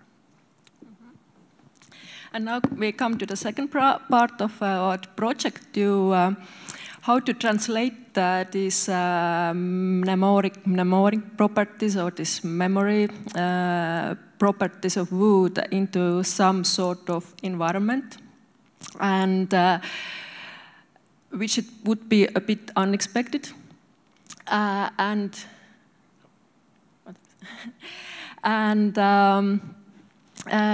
We came to the Soviet modernist housing areas, which were built in 60s, 70s, and 80s, and actually 30% of Estonians are living in this kind of areas. They are highly criticized. They tend to lack all kind of small-scale and human touch elements, and also the layers of history. And that was the point where we tried to make the attachment to these memory properties of wood. We looked for the small-scale objects which would be hand-touched, or some sort of potentially comfortable or human-scale spaces where to use the wood. And these are the 3 examples we worked with. And so, as we identified some interesting places we found in Lasnamäe, which is in Tallinn, and there are some hints about people wanting to have some kind of more humane touches or humane. So there are some hints that people want to somehow use it more, not just a handrail, or somebody has put a chair there, somebody has painted a side of the wall. So there are different kinds of possibilities. So we had this idea to use wood as something as a memory device and some kind of design, or put this massive wooden object that is the people are designing themselves by using it. So it's as time takes on, it is formed by touches and markings and all the weather.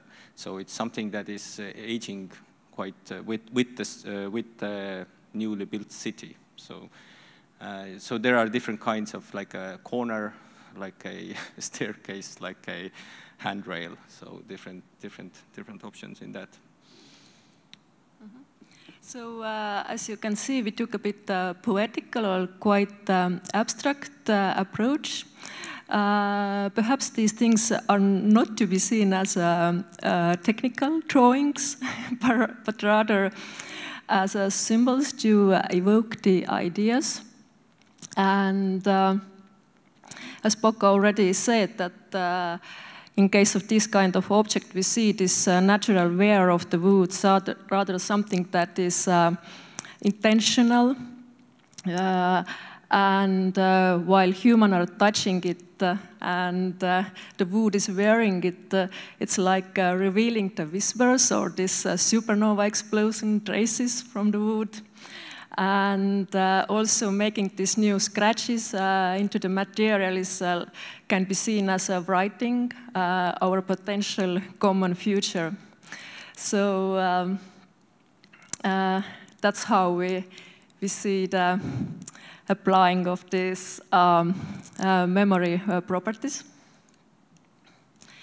And to conclude it, I said already that the table belonged to Paco's grand-grandfather and then grandfather, who were really well-known Estonian architects. And Paco's grandfather, Alan Murdmaa, actually made some drawings of these modernist building areas on this table.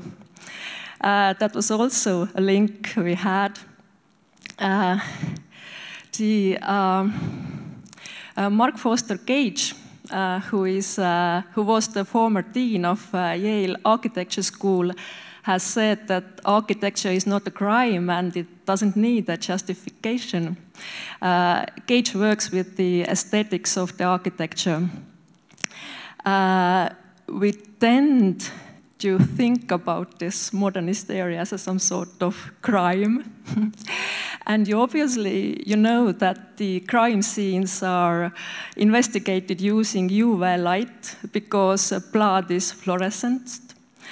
So we all welcome you to have a look at this table and to switch in the UV bulbs if they are not yet in, and then you investigate this table and all these marks done by architects and find out if architecture is a crime and does it need a justification or not. Thanks a lot.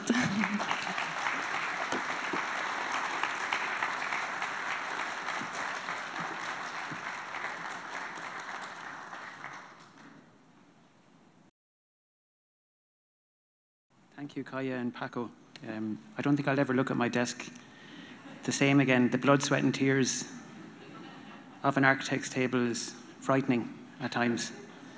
But what a wonderful piece. And the last Namai link with the blocks and your incremental pieces are absolutely wonderful. I'm looking forward to discussing that further with you this afternoon.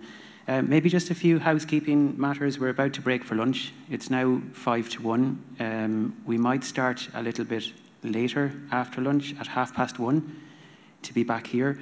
I know Shelley and Yvonne are listening to us via Zoom, and they will be joining us not in person but on Zoom at 1:30, and they'll be staying on hopefully for the discussion after that.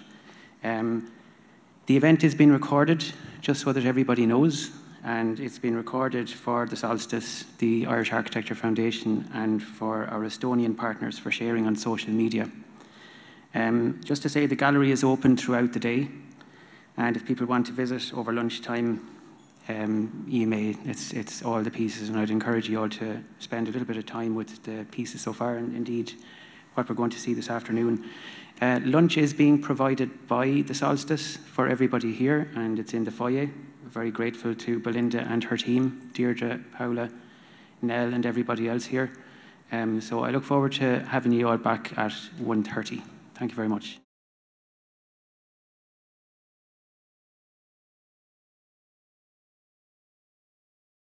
It gives me great pleasure to introduce the keynote speakers for this afternoon, Shelley, McNamara and Yvonne Farrell of Grafton Architects. Shelley was very formative in my own education. She taught me in 2nd year and 5th year and left a deep mark, a very good mark, with fluorescent infill and all. A wonderful architect, and we're very blessed to have them. And I know Järg, Quirke, their director, is in the audience as well. Welcome, Järg. So I might leave the floor to Shelley and Yvonne if you're ready, please. Thank you very much. Thank you, Peter. Yvonne and I are very sad we can't be there physically today. We were really looking forward to it, and we're delighted Järg can attend. And we put up this image because we're working quite a lot remotely at the moment, and one of our architects sent us this image as a reference for a project we're working on at the moment, and it made us smile. It just came in last Wednesday, and we thought maybe it would make you smile too, but it's also quite relevant, and one could talk about it, but I'm not going to talk about it. I just want to say before we start, we're not surprised this exhibition is happening in Solstice because of Belinda. Belinda has an innate understanding of architecture, and it was fantastic for us to work with when Järg and Yvonne and I and the team were working on this building. And it's wonderful that Solstice has teamed up with the Architecture Foundation. And it's wonderful that there's an event like this happening in an art centre where the audience goes beyond architects, which is what we feel we all need. And it was such a pleasure to listen to the architects this morning. And so great because we don't know any of them, whether they're Irish or from Estonia, but their passion and their skill and the beauty of their presentations was a real tonic on a Saturday morning. And of course, having Peter as chair, which kind of oozes charm and grace and intelligence. So it looks like it's a wonderful event that we're missing. Anyway, could we go to the next image, Yvonne? Yvonne is driving the presentation. We're going to focus on our first all-timber building, which is not this one, which is in Arkansas. But as a lead into this, we just want to talk about some lessons or investigations we've done in the last number of years in relation to timber construction, because we've been trying for a while to be able to make an all-timber building. And many architects in the room probably did this competition for a new embassy, Irish embassy in Tokyo.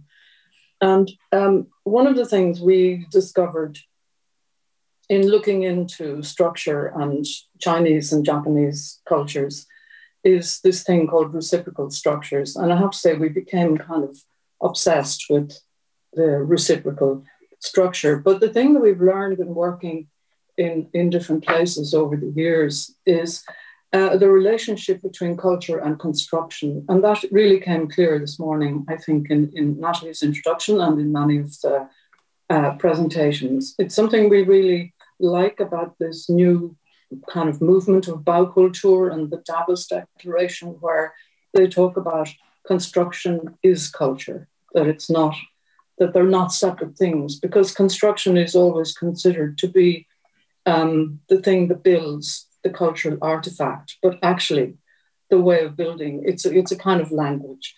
It is a language. So what we felt in looking at this reciprocal structure used by the Chinese and Japanese since the 12th century, but also used in buildings such as the chapter house in Lincoln Cathedral and by Leonardo da Vinci in the making of a bridge. And what we love about it is that it gives the ability of making large spans with small elements. And it's something we've become really interested in, the versatility of timber and how timber is different to other materials and to concrete, let's say. And Yvonne, maybe go to the next image. So what the other thing we found was that it sounds kitschy, but the reciprocal, the spiraling three-dimensional kind of weave, which builds up to a kind of momentum, you could say, that it has this Bridget's cross formation, and the four hands are four Grafton hands, where we were testing lifting somebody very heavy with our hands interlocked in the way that the reciprocal elements do, and how efficient it is. And looking at Katsura and the wonderful drawing in the middle, the wonderful weave of Katsura, and thinking about the reciprocal structure as being a version of that, let's say. But the thing that we really loved about it is the kind of symbolic quality, because of this being an embassy, that it's got interdependency and overlap, and that perhaps that would reflect the use of the building. What's also really interesting is that there's a lot of beams, but not a lot of columns, because the interlocking system, like a space frame, I suppose, but it's a wonderful thing to work with. It has no axis, no primary, no secondary. It has this three-dimensional quality. Next image.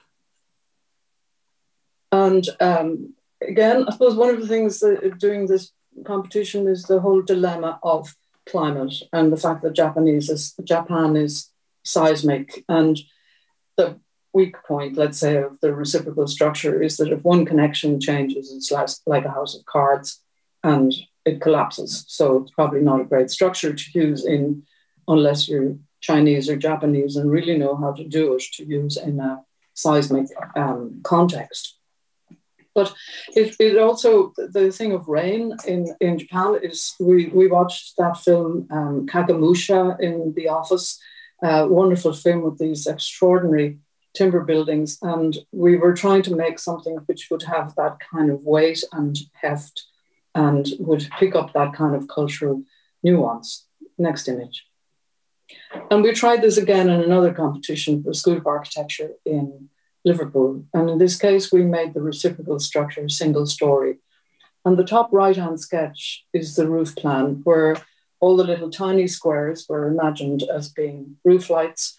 And the other drawings are to do with the fact that you could have diagonal movement or orthogonal movement. And we thought this was a wonderful environment to have a School of Architecture, that it has that sense of being able to be open or to be one place or to be a series of different places.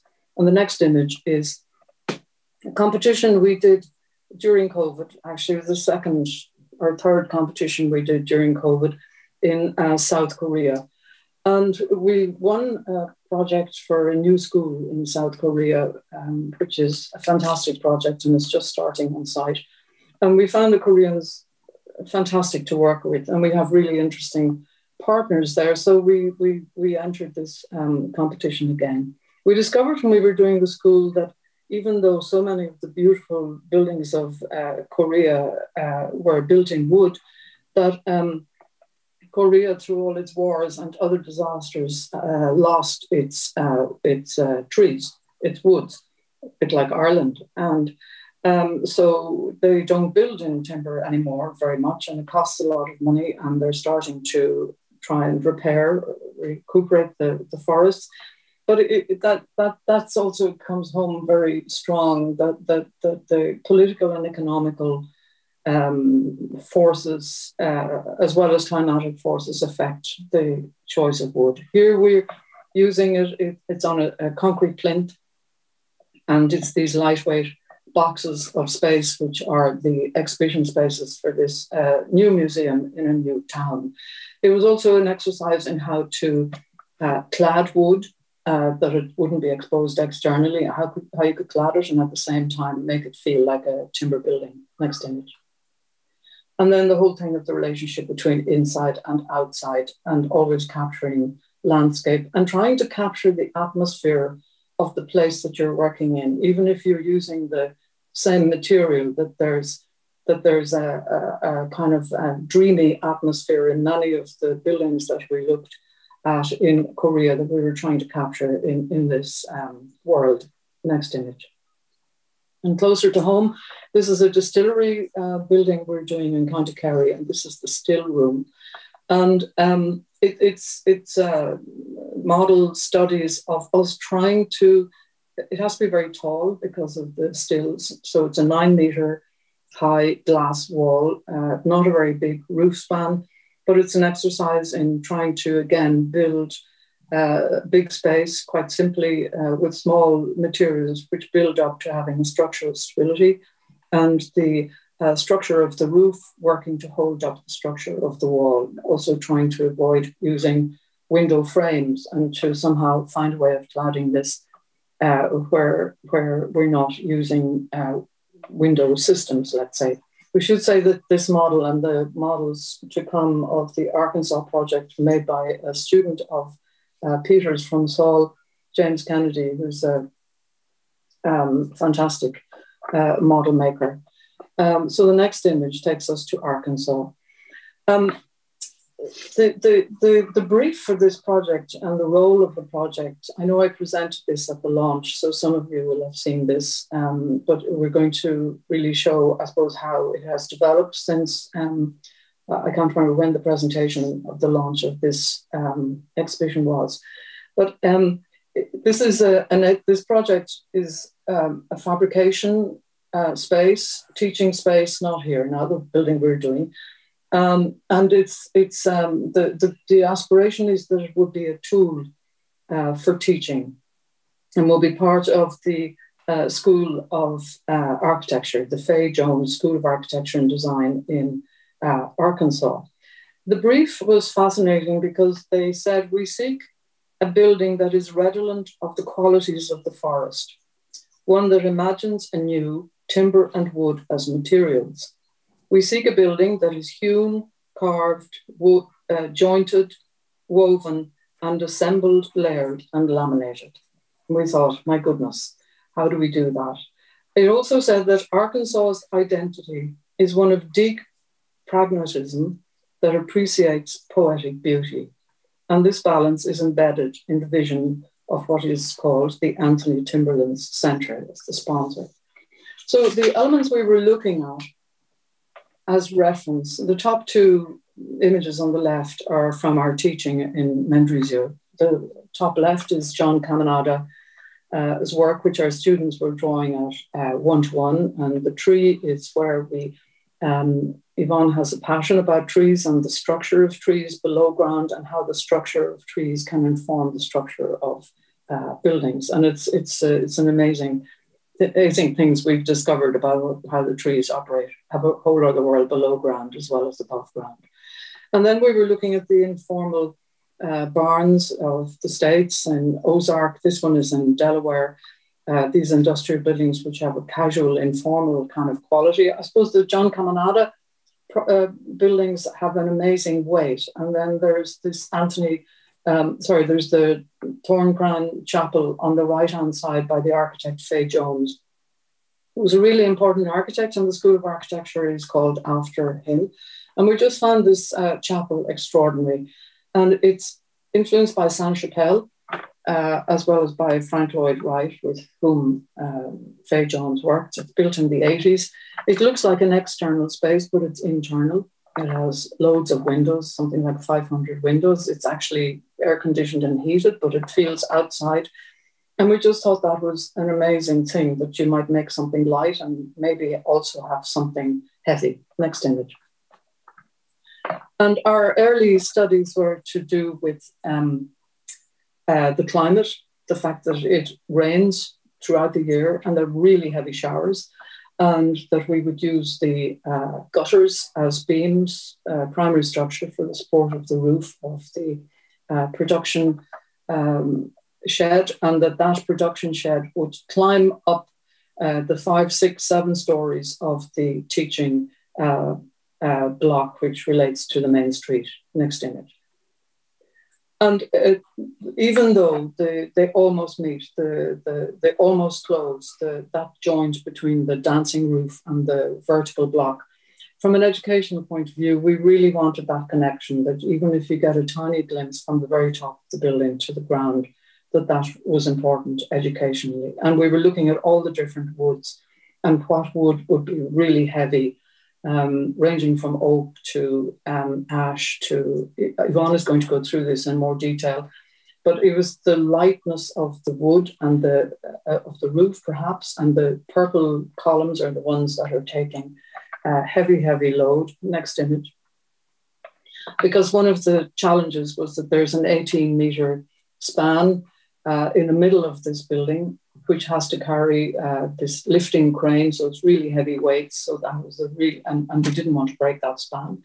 And we've hung the lecture theatre from above, because the lecture theatre we felt should be, they wanted immediately overlooking this fabrication yard. So this Queen Post Truss was used to ties the beams of the upper level and allows us to hang the lecture space. And Yvonne is going to go through that in more detail. Next image. The main street or road is to the right-hand side of that plan. The Martin Luther King Boulevard. It's really a road more than a street, but that's the public edge. And the top image shows how we've opened up this window to the street and the footpaths, so that when people walk by, that they will be able to look into this fabrication yard. And you can see the hanging lecture theatre from the Queen Post Truss above. Next image. All the roof lights face north because it's really hot in the summer. It's really humid and it snows in the winter and it rains a lot. So it's quite a lot of things to think about. But what we found that thing of discovering the real qualities of timber, and the fact that we can combine different woods, the hardwoods and the softwoods, to make this kind of environment. Next image. And then this building has a civic presence, which presents itself from being the lean-to shed, let's say, which is the fabrication shed, and it presents itself to the public road and the public domain. Yvonne. Thank you, Shell. I'd like to begin my section by saying how wonderful it is to sit here and hear the architects of two countries working together across time and space with their fantastic ideas and deep research. It is really, it's wonderful. And thank you for your presentations earlier on. I'd like to begin by kind of saying the obvious, I suppose, that trees are beautiful and that they add so much to our lives. Their structure, their shadow, their protection, their leaves, their roots, their bark. And also to share with our colleagues from another country that the ancient Irish script Ogham had based its alphabet on the names of trees, and some obviously were held as sacred trees, and we loved them. And in fact, I have to admit that I hug trees given any opportunity, and that also that timber has an emotional component. You know, their timber is sensual. It's tactile, it affects our sense of smell, and timber is an earth gift to us. And at this particular time, we are all asked individually as well as collectively to deal consciously with the earth's resources. So as architects, each building is an opportunity to deeply research possibilities. And just apropos of other architects in time, I don't have an image of it, but all of us know, I suppose, the Rietveld red and blue chair. And there's a beautiful image before it's painted red and blue and black and yellow, where all the ordinary elements of that chair are lined out, the ordinary 2x1s and smaller pieces and flat pieces of plywood. And then by craft and by design, it's transformed by color into a spatial, it's a chair, but it's also a piece of structure. So it's very interesting that this is timber transformed. And in my part of the presentation, as Shelley has referred to, I'm going to focus on how we in Grafton Architects are learning. We won the competition in Arkansas, which was fantastic. And we set ourselves to build a building that's the storybook of timber, that the building itself would be a teacher. And as Shell has described, one of the emphasis of the Fay Jones School of Architecture and Design in the University of Arkansas is to deeply research timber. And the university's ambition is to make the Anthony Timberland Center, which this new building will be called, to be a showcase for students, but also that it will be for the state of Arkansas as it develops the state's timber industry. In fact, the university has placed a directive on the project that only timber readily available in Arkansas can be used for the project. And this affects the options for us as architects and with the structural engineers, you know, for the structural frame. So we'll be using southern yellow pine and white oak, of which are abundant in Arkansas. In fact, the state of Arkansas grows 8 million more tons of pine annually that it actually harvests. So the state hopes that the use of southern yellow pine in the CLT and the glue lambs in the manufacturing facilities in Arkansas will benefit their economy and allow the harvest of the state's excess pine to be processed for construction. So this first image describes a time when virgin forests were what I'd call in American maybe easy pickings. And we had imagined that we could, all the members of Grafton Architects could wander through the forests of Arkansas and handpick trees that we could use and make a totally new building from huge timbers. But it's interesting that when you build in the United States now, it's necessary to have a license in each state. And luckily, we're working with local architects, Modus Studio, based in Fayetteville, Arkansas. And as we developed the design, it became apparent from local knowledge that much of the local forest had gone and that the biggest sizes of solid timber that could be got were about 9 inches or 10 inches in thickness. So what I'm going to focus now on the next few slides will be about education, mentioning the state and industry, local knowledge, but also the relationship between structural engineers and architecture, especially when making timber buildings. And we've been very lucky to work with Whitby Wood because their expertise and knowledge of timber is fantastic. And they are really wonderful structural engineers to work with. So I'll begin by this sketch, which is made during the competition, which, as Shelley was describing, the kind of stacked educational rooms towards the busy road on the left-hand side of this image. And then also environmentally, that the big room, the fabrication shop, is obviously ground-based because things have to be delivered, and that's the biggest room. But also then that the roof becomes a type of blanket to protect the spaces from the heavy rains. Arkansas, this part of Arkansas, it's up in the north west of Arkansas, up in the Ozarks. So it's up in the kind of hilly country. The other part of Arkansas is down on the Mississippi River, but this is up high. It has a really strong 4 seasons. And for us in our practice, the relationship between place, climate, and space are really something that we mine and look at deeply in terms of architectural expression. So the catching of the very heavy rainfall became part of our architectural concern, the shading from the sun, this natural ventilation. So we'd have the big room, and as Shelley has described, that the raised auditorium, laboratories, and classrooms form this kind of cascading section. So educationally, it's about connection, and in the other way, it's also environmentally about forming a type of chimney to release built up heat.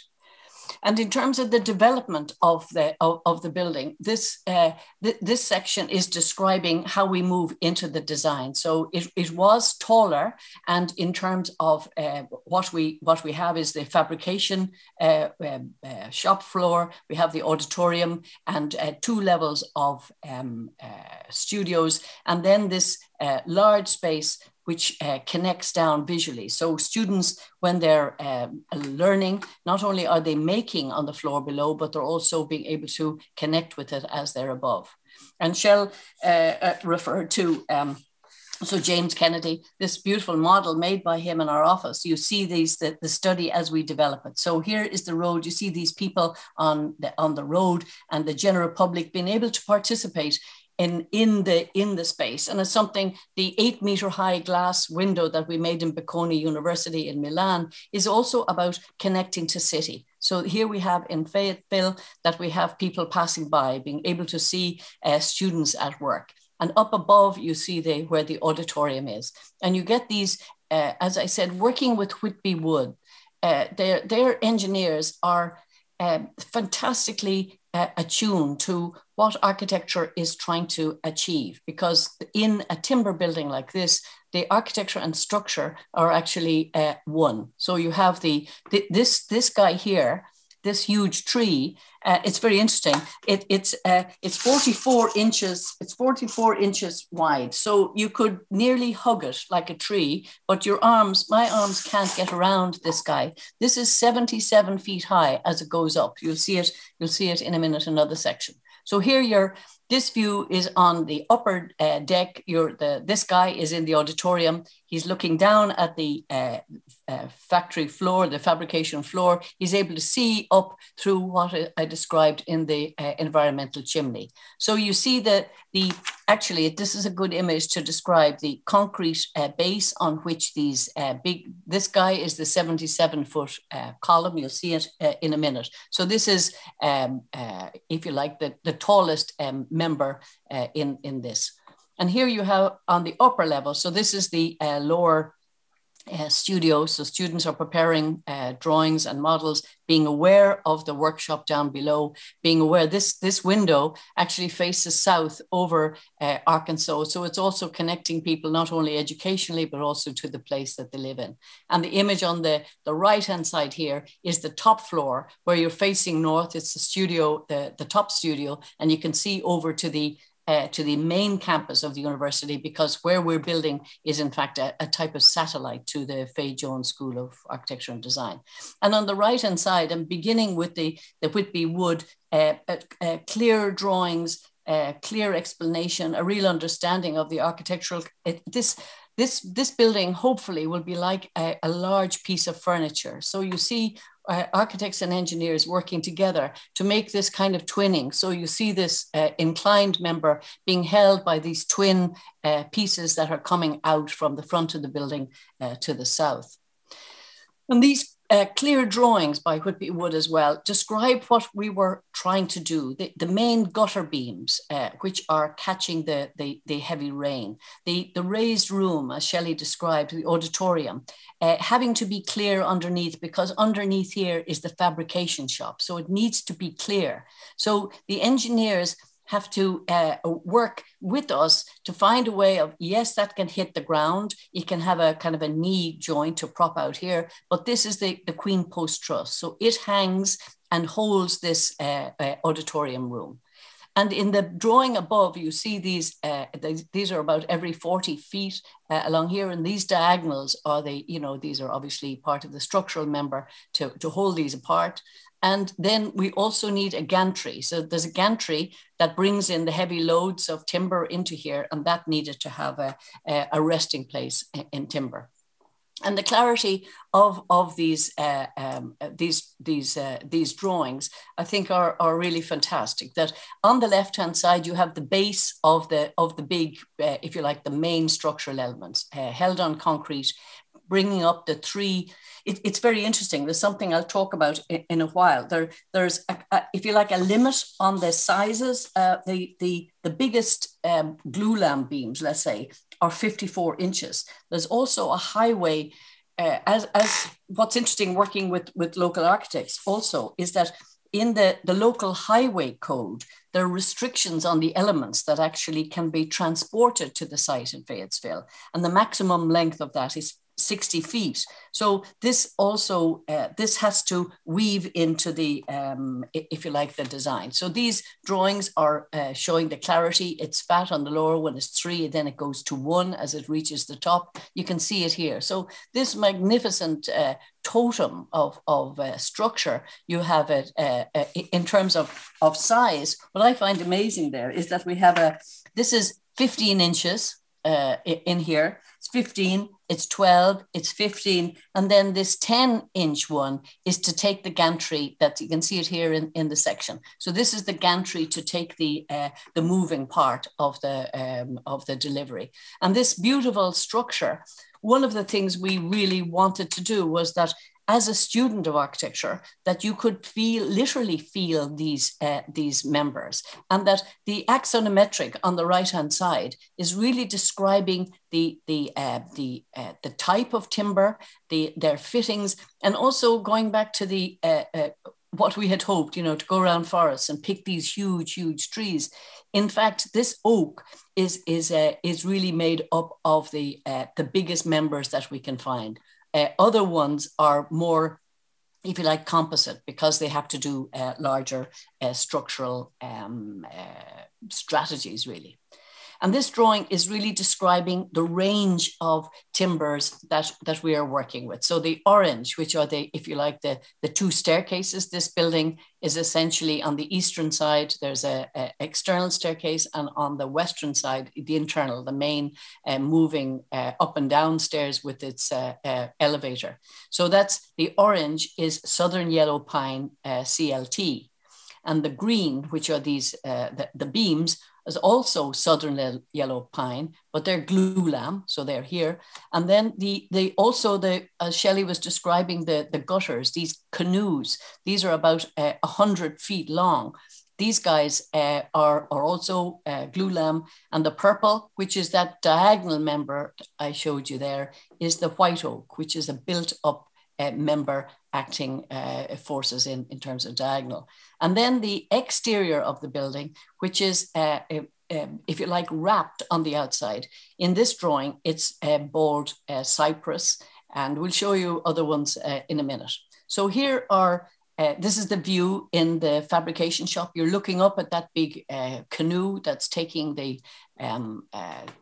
water, but because it's 100 feet long and 60 is the maximum you could take on the roadways, these are divided through discussions with the engineers, and they're cut, and then they're put together at very sensitive and good locations. So these very clear drawings show in engineering terms, the gutter beam 1 and gutter beam 2, how they're joined with the roof and how they are joined, fabricated then on site together. Jill referred to Peter's James Kennedy, just in terms of this beautiful model that James made with us, which is these glulam. You can see the gutters forming part of the architecture. You can see the external stairs, the internal stairs is hidden here. And then this layer on the outside, how we make a building that is as timbery as possible.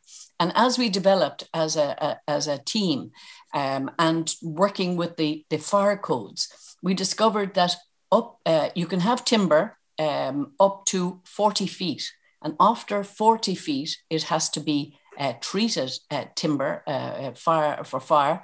And above 60 feet, it has to be non-combustible. So this was something that we were learning in terms of making a building in Arkansas. We think this is really, really an interesting kind of catalogue of timbers, because as we said in the beginning, really passionate from the university was that timbers native to Arkansas would be used in this building. So this building would become like a library. In the same way here as the beautiful museum by Dean and Woodward in Trinity College is like a library for the beautiful stones of Ireland, that you could come and see the range of Arkansas timbers in this building. And what we're finding in our research is that there are some timbers that we can use in the structure, some timbers that we can use in the exterior. And there will be ones which, because of other codes and inability to use them in a kind of a general way, that we'll be able to use them for places that we touch, for handrails maybe, or door handles, so that the tactile aspects of timber could be exemplified in another kind of scale. But this is really very interesting for us because it shows not only the color, the grain, but also their ability. So this is the black locust here as a rain screen down in the corner, and then eastern red cedar. And the other issue, which in countries that have a longer tradition, if you like, or a more extensive tradition of timber building than we have here in Ireland, is that also that timber changes over time. And that for us, what is interesting is that the upper part of this image is, what they are when they come to site. And then over time, this is what happens. That they become, if you like, modified not only by time, but also by orientation and the weather, which is really interesting. Because in Arkansas, it can be really cold and it can be really hot and humid. There's a lot of a huge range that timber has to react to. And these are studies that we did for the 40-foot high, for the 60-foot high, and that the upper level, the roof, the kind of blanket of the roof will be a type of metal, maybe not the cornerstone which you have here, that it would be more silvery with the color of changing timber. And these last few images are really describing if you like, the ambition of the project to have, as Shelley was describing, to have a presence to celebrate itself on Martin Luther King Boulevard, which is a kind of a busy highway entering into the town of the city of Fayetteville, but it's also sloping. So the issue of entry, of sloping down and connecting to the other part of the building, being able to see in, having a place of exhibition, having the auditorium, being aware of both the huge opportunities these students have to study, but also that the citizens of Fayetteville would also see and come to lectures, and that the studios then would be looking north over the landscape of Fayetteville. And the final image, another of James's Kennedy's lovely models, describes if you like, the upper studio and a terrace to the west. This is where the elevator is. and the cascading, the entrance staircase, the cascading roof connecting down to the outside working yard, which is here, a student entrance to connect with the rest of this part of the campus. But for us, just in terms of conclusion of our section, that we are learning a lot. We are working with, as we say, local architects. We are trying to make a building with Whitby Wood, our structural engineers, where the essential structure is celebrated within the building, where on the outside that it picks up something of the, Shell had this lovely images of these kind of no-nonsense kind of coal buildings, that the Ozark, this kind of the sheds of the Ozark, the old no-nonsense kind of tradition, but also the kind of grandeur and celebration of a university building and a timber, if you like, container for students' life. So I think that is our last image. And I just like to finish by saying what I found listening to both Nathalie and Raul, Järg, that the relationship between two countries and it seems that in Estonian, hello is like Tara or Tara.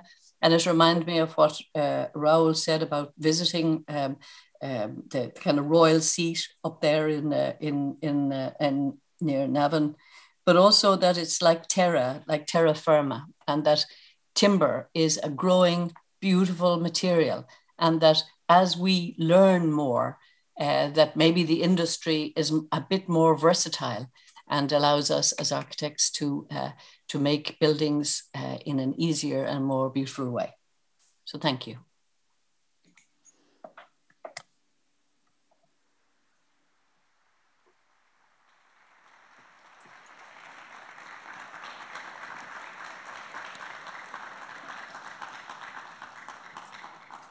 Thank you so much, Shelley and Yvonne. I'm not sure whether you're aware of this, but there's this incredible reciprocal space going on where you're talking to one of your most beautiful spaces, in my mind, here to the theatre in the Solstice. And having you on Zoom talking to your space has made a very, very interesting space. You could hear a pin drop in that lecture. It was really powerful. And we kind of want to hug ye as much as your trees and your columns. And I'm hoping we'll be able to do that soon as well. But what glorious work. And it's been really invigorating. The development of your Timberland Centre is extraordinary to watch. And James, you've been working very hard. Where is he? My goodness. That's we haven't changed to the seat. Extraordinary. And you're very generous to allow that to be part of your discussion as well in naming people. You've always been very generous to create a community of architecture in Ireland. So I hope you might stay on afterwards for the discussion, please, because I'd like to involve you in the questions and answers. But congratulations, wonderful work. Thank you so much. Thank you. Thank you. Thank you so much. Joseph, you have a hard act to follow. Where is Joseph? He is here. Without further ado, I'll allow Joseph Mackey to come to the floor and talk about his contribution.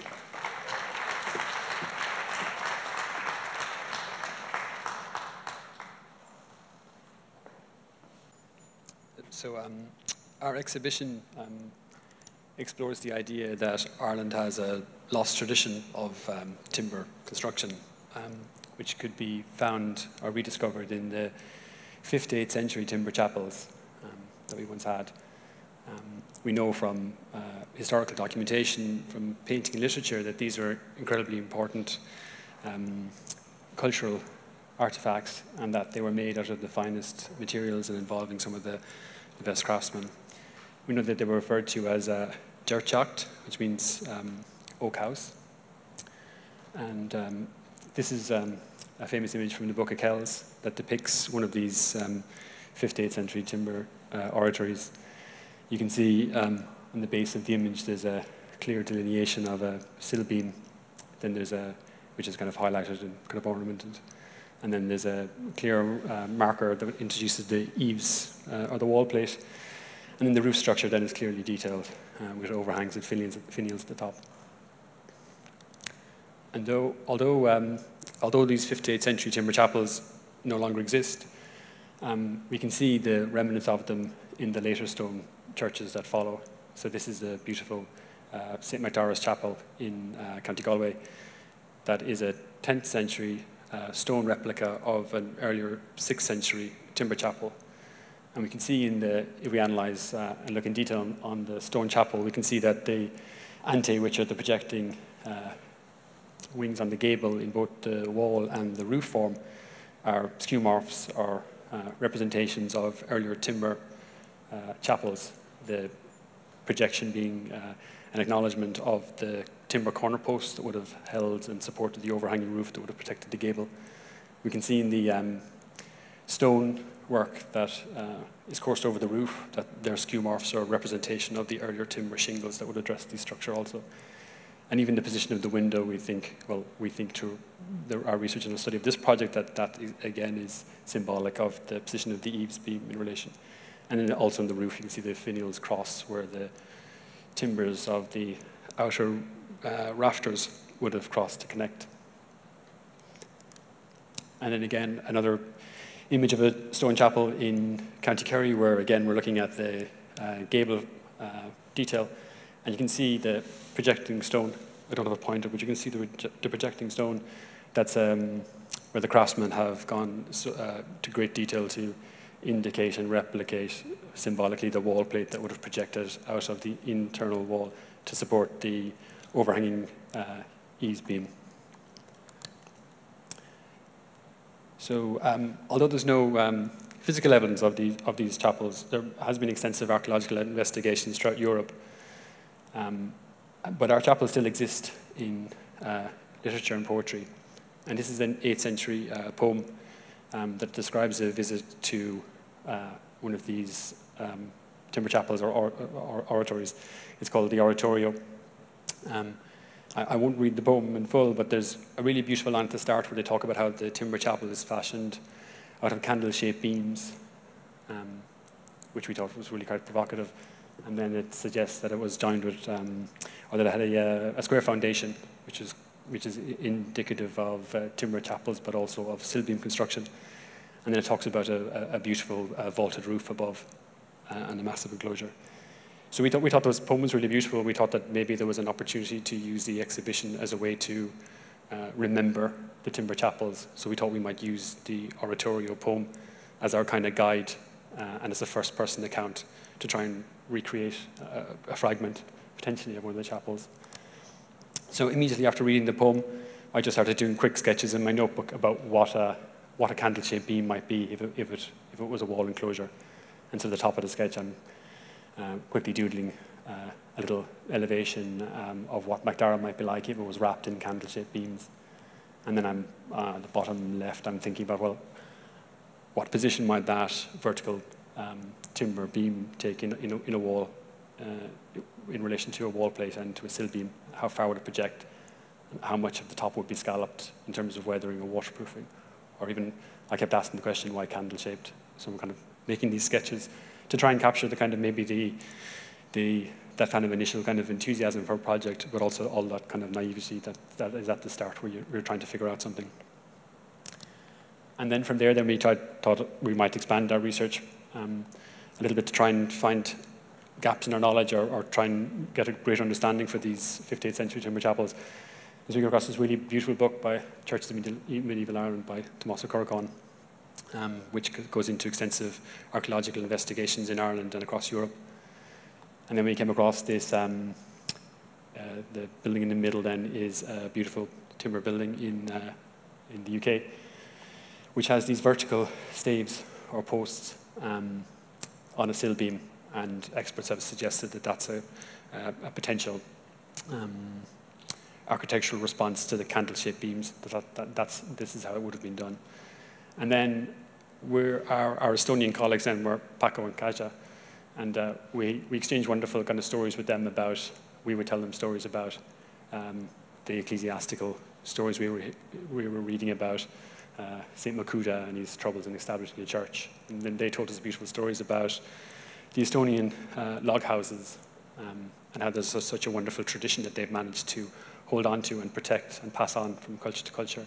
And in a way, it was a kind of the piece that we've missed in our culture, that we've lost our chapels, that they exist in memory. Potentially in literature, we don't have physical versions of them.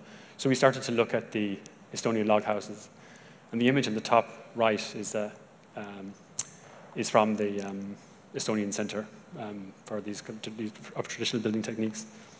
And and it's a picture of a sill beam connected to a post. And it was a detail that we were trying to figure out or speculating on in the office for a while.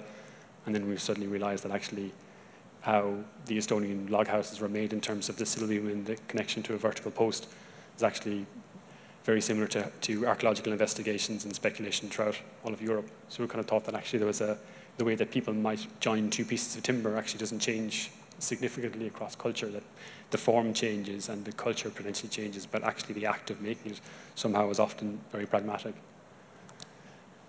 And then we used that knowledge, and we started to kind of draw out, and then we were thinking of our project as a remembering the chapel, but also as maybe an act of kind of memorial. So I was thinking about the etymology of the word memory comes from a Greek word to draw out of oneself. So here we're kind of drawing out of ourselves a version of a 5th to 8th century timber chapel.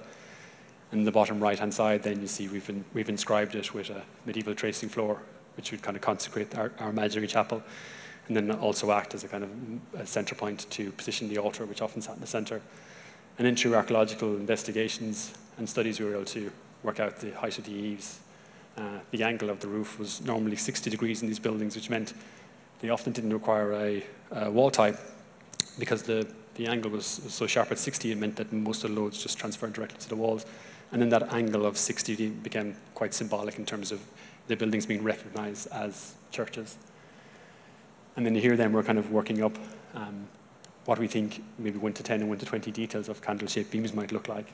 That was the kind of, well, at this moment, I suppose we're trying to understand all of the church. We haven't, but I did think there was something maybe really quite beautiful potentially in that candle-shaped beam, so we're trying to work out how it might fit into a wall plate, and would that be a double plate, and then we're trying to work out how it might sit or not be notched into a sill. And then we saw in the Estonian log houses that they're often raised up in stones, and then archaeological investigations in Switzerland and France have often revealed that some of these timber sill beam structures were often sat on stones as well, so we're starting to kind of draw that in our little 1 to 20 sections on our drawings.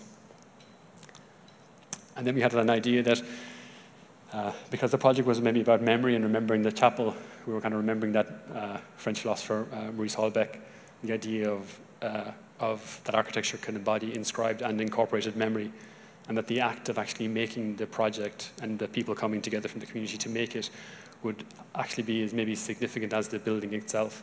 So here we're trying to make a little drawing where we've got people and monks gathering together to make the structure, and then we're stitching the Latin and the English translation of the poem back in together to make this kind of drawing. And again, we're still thinking about this candle-shaped beam, which is in the bottom right, and how a row of those might sit on a wall. And in a way that I thought that the exhibition piece might just explore the relationship of those candle-shaped beams. So here we are I'm making a little model. The one on the right is a little quick balsa model, very crude. But this idea of how a series of those candle-shaped beams might sit in the wall, and we thought it might be fun to play with, to make a window section as well. So potentially we speculated that one of those posts might just shorten, and then the scallop of the candle shape becomes almost like a sill. And on the left-hand side then we're testing how many columns is enough and how many is not enough. We're kind of judging it. And then we wanted the exhibition piece. This is our design of the exhibition piece. So the piece on the right shows the top piece is the eaves or the wall plate, and then the bottom section is the sill, and this series of kind of marching columns is sitting in between with their kind of candle-shaped top. And we wanted the model to have a kind of, the exhibition piece to have almost like an unfinished quality, that it was almost sitting in the exhibition, trying to actively remember the rest of the church.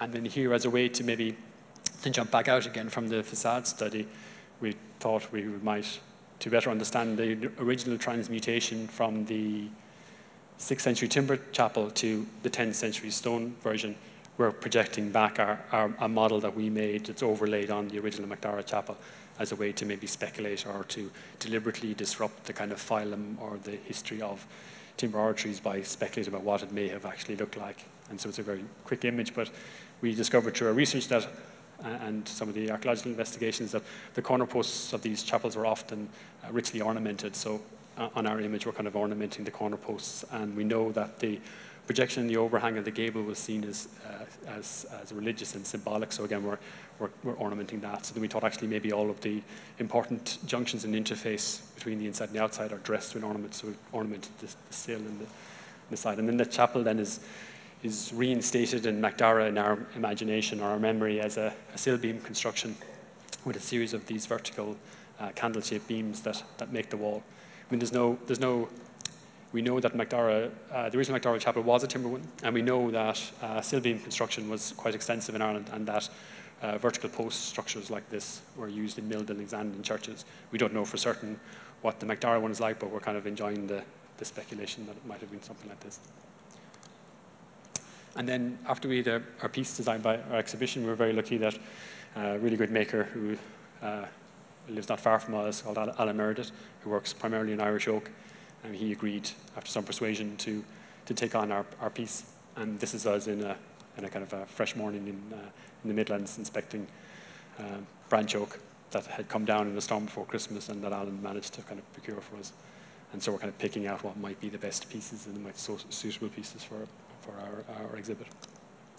And then this is after Alan has done some work to kind of strip them back and to split the logs in the way we would have thought they were split, or like a full log or a full branch that's split to make two pieces of a wall.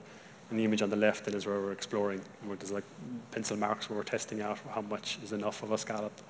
And then on the image on the right, then we've got a kind of lineup of columns. We're trying to pick which one will make the final model. We were kind of wanted to pick posts that had a kind of natural curvature, so we didn't have to overwork the timber too much.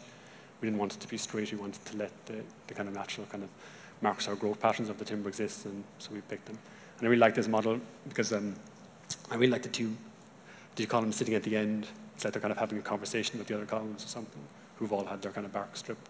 And for me, the columns kind of took on this kind of almost kind of anthropomorphic quality through the study. And at the end of it, now I see them more like kind of, you know, like an Irish example of caryatid or something that would have stacked in the wall but actually represented figures or people in the church. And we know from our research that there's 5th to 8th century kind of carved stone crosses that depict people in the facades. And up until now, people have thought, well, actually, it's symbolic. But I think it actually maybe it's a representation of the vertical posts themselves. And then here's our piece in the exhibition. It's a one-to-one kind of candle-shaped post and beam and eaves detail of 4 columns with a window. And as I said, it's deliberately kind of slipped. And it's the kind of unfinished piece. It's all made in Irish oak, and it's all green oak, but it's been dried a little bit. So the exhibition model itself is cracking and moving over time, so it's constantly kind of changing. And then I suppose, again, I mean, another kind of maybe interesting, well, for us, interesting kind of discovery through it is that, you know, I think that the scallop at the top is maybe a skeuomorph that represents the kind of the axe cutting of the original timbers. That was a kind of practical output that then became something kind of symbolic at a later date. Yep, so that's it. Thank you.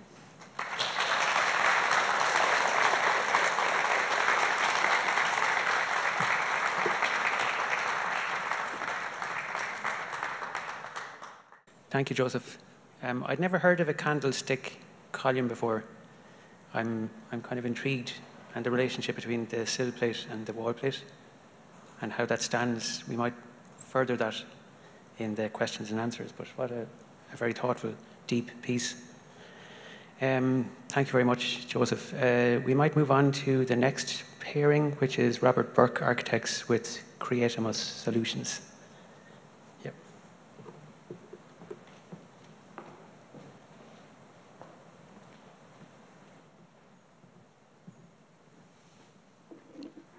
Thanks very much, Peter. And it's just so wonderful to finally be here today. with all of our colleagues and meeting them face to face, and to be in such a wonderful space designed by Shelley and Yvonne.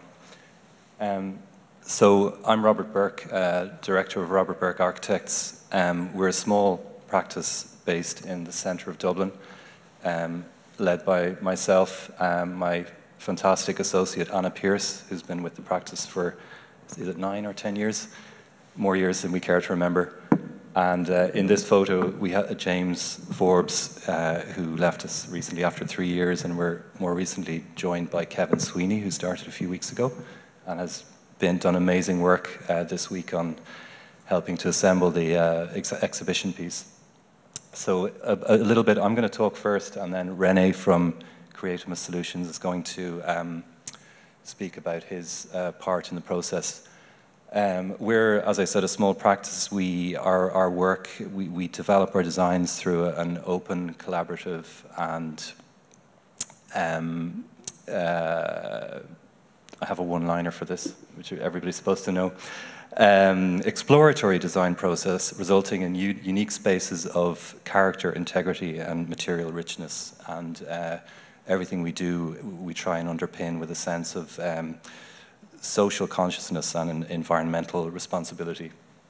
And this is just a sample of projects that we've done, residential, working with school communities, and participatory projects. The last one there was a project we did, our second project with the Irish Architecture Foundation, which is about collaborating in local communities to reimagine their suburban environment.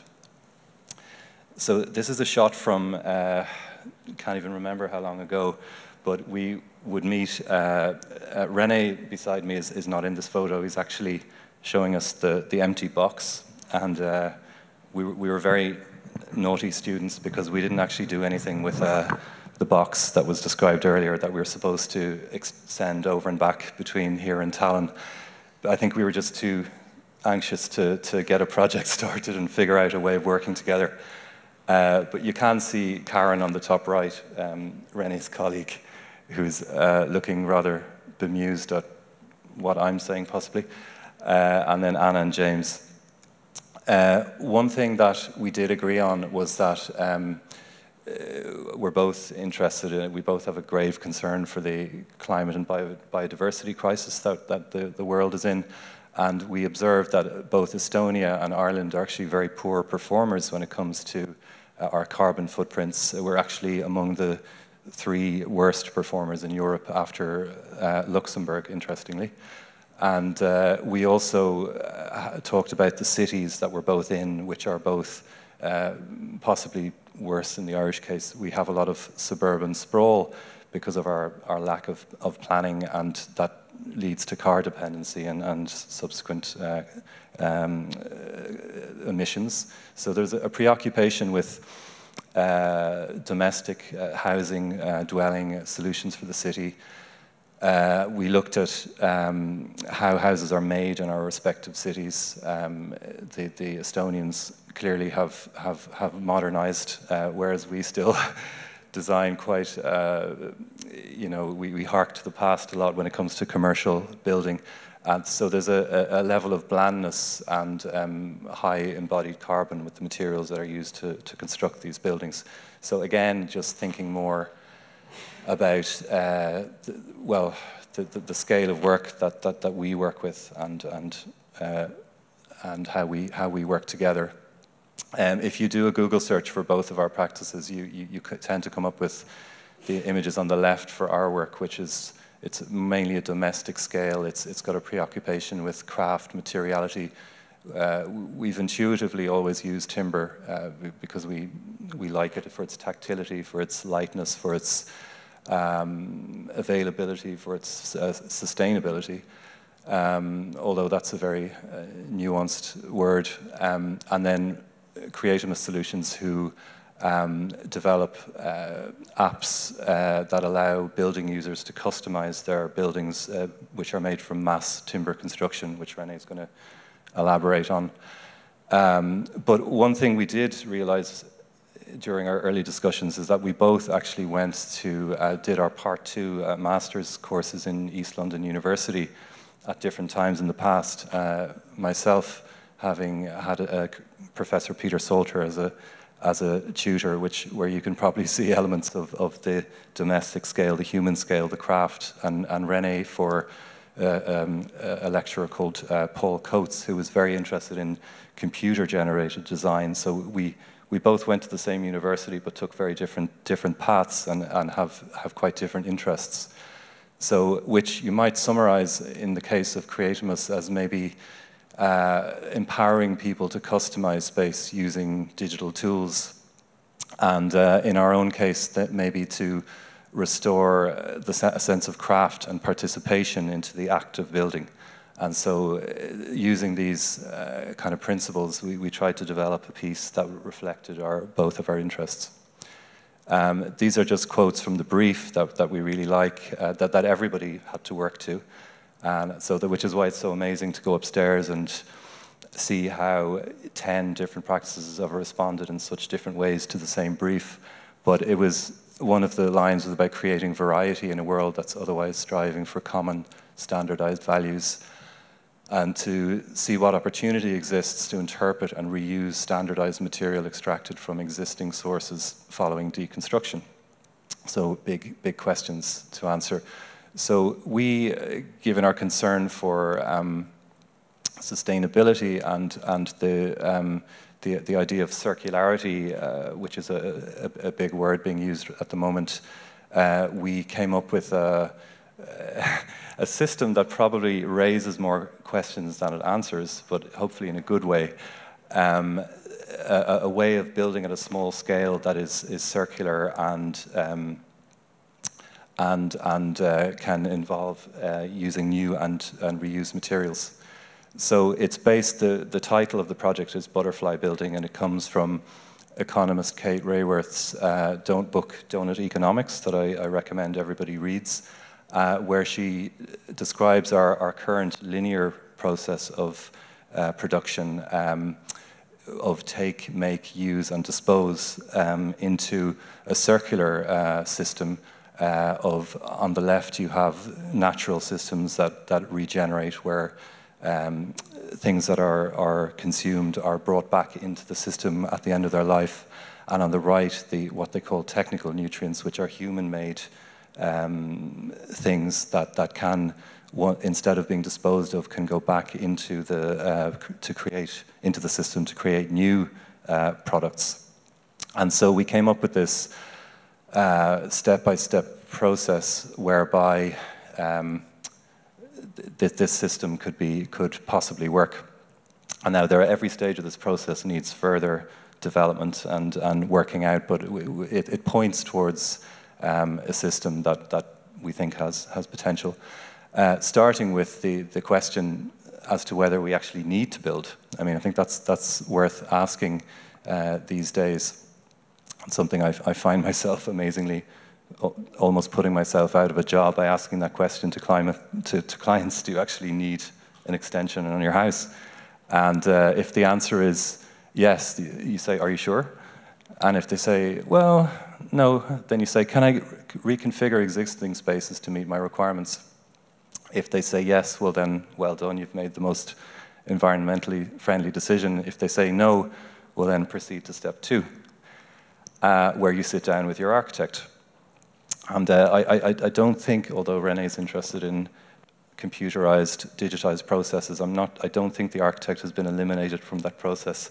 It's something we would hope will continue until the bots take over. But the architect is very central to this process still, and the architect would help the client to design a space that is as compact as possible, using as few components as possible, and then that there might be some kind of a system whereby the elements of this construction can be broken down into a schedule of pieces that an app can then direct you to a municipal bring center where you can go and choose these items from reused sources. Like, so the windows, say in OGU's project, could maybe be used in a structure like this. And then you go and you choose your materials.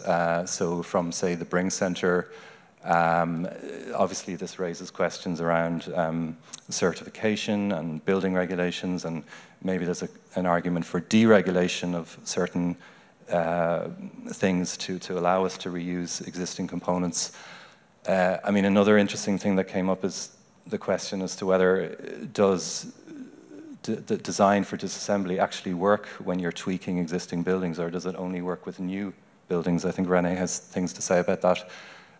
But central to the design is that we would actually use new timber, locally sourced Irish timber for the main structure of the building, but that it can be clipped together using brackets rather than screws and bolts, so that it can be disassembled for reuse in future buildings. And then the top right image is that there are a very limited number of new materials, such as wiring and sockets, that you'd have to get new. And then step 5 is where the small structure, whether it's an extension or a small house, can be assembled maybe by the owners of the building, if the technique is simple enough. It could be used from lengths of timber, or if Ireland were to develop its own CLT or DLT timber system, then maybe it could be done that way. It doesn't really matter. But then, because of the way it's put together, it can be unclipped and disassembled quite easily and returned back to the Bring Centre. So this is a rather dreamy image of how this principle could be applied across the landscape, whereby people can start building these structures in their own backyards using trees sourced from their backyard, and perhaps even the fabric of the roof could be made from other sources, such as the tarpaulin of a truck, as in the case of our exhibition piece, so which you can see upstairs. So really, this just brings together, it embodies a lot of the ideas that I've just described in a slightly abstracted way, but was we have to thank Des O'Toole, the marketing and communications manager of Quilcha, who sponsored the timber, and also which was sourced from Coolrain sawmills in County Laois, and also to thank Shane Duffley, our joiner that we work with on nearly every project, and his partner, colleague Garvin. And so I'm going to hand you over to René. When you go upstairs, you can sit down on a bench and use the app that René and his team designed to configure your own butterfly building and calculate the embodied energy of each material choice. So I'll hand you over to René. Lovely, thank you, Robert. So I represent Creative Solutions. We are architects, designers, we are software developers. Unlike other architects, we don't design houses, we design systems for architects, for developers, for manufacturers, for home buyers to design sustainable buildings.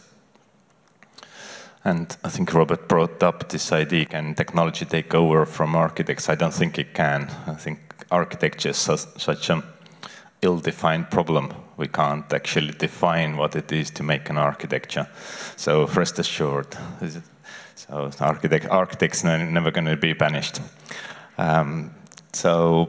But we've seen with Robert works and many other architects presenting here as well, is actually about circularity, and as a wood in the center of circularity, we see it's hard work to actually retrofit. Actually, circularity is not really tuned for retrofitting, but it can be really done for new build, and that's what we're really looking for. So if we actually radically change the way we construct buildings, use more of a manufacturing and off-site construction, we can use more renewable energy, we need to use more biogenic materials or grown materials, and timber including, but also hemp and straws and other materials. then we actually create less burden for our natural environment. But our built environment really needs to be the main source of the materials. And, but we can really use it only when we don't just retrieve materials, but we reuse the building components and recreate our built environment from those components. It kind of begs new systems to be, and new standards to be established, modular standards that you can use to build different kind of buildings, and you can take them apart as components and reuse in other buildings.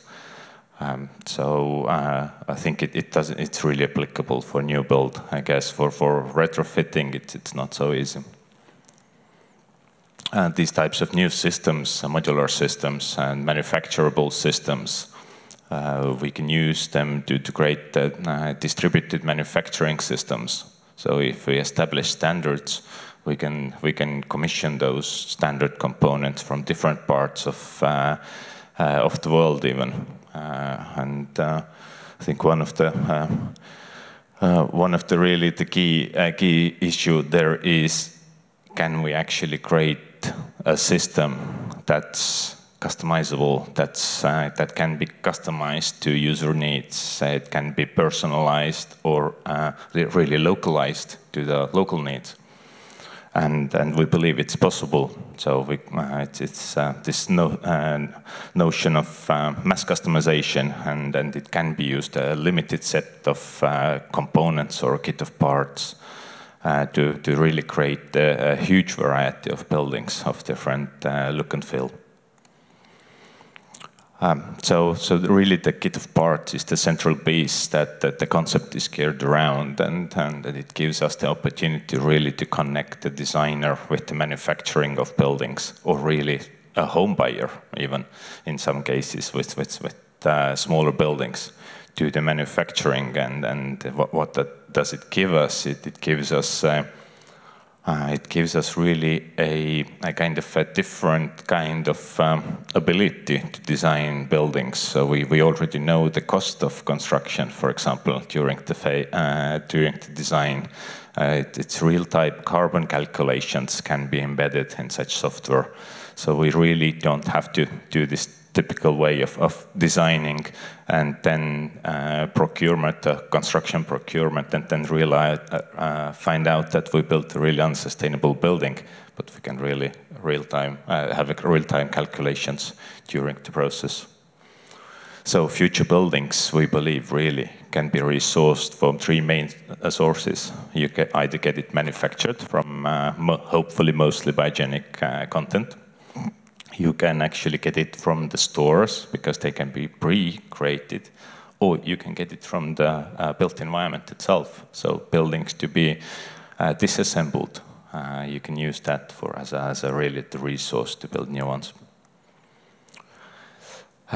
It also allows us to kind of do the calculations, like I said before, and then we decided to call this a carbon configurator. You can really observe the carbon footprint of your materials during the design already. You can possibly observe the carbon footprint, but also the carbon handprint, for example, when you use biodegradable insulation, hemp or straws. So it really affects the handprint of the building more than the footprint. So for the woodworks, really, what it gave us opportunity to really develop the first prototype for this software. So, and this is a sketch that I sent to Robert and his team, I think a year ago. And we asked you to really, can you design us this first kit of part or components for the butterfly building? And luckily Robert and his team agreed, and then we pretty much proceeded from there. So that's the exhibition piece that you can see within the butterfly building upstairs. You can play around with that. There are QR codes. You can just record it and then play it around in your own mobile device or in your computer. And well, that's really, I mean, a good think about the Woodworks program, that it really kicked it off. We wouldn't have done it before, without it. And we hope that in the next round, when the exhibition travels to Estonia, we create the next version of it and make it a lot more flexible. But I think there are a couple of interesting aspects what we talked with Robert as well about it, that when you choose your components and you see how much carbon it contains, it's not as straightforward anymore. We can't really say that there are good and bad materials. So there are materials that have more embodied carbon, so you can store it in the building and your buildings can become carbon sink. But for example, if you choose CLT walls over the blockwork walls, the trees you need to cut down actually increases for obvious reasons. You put them, but you store them more in the building, you burn them less in the process of making the materials.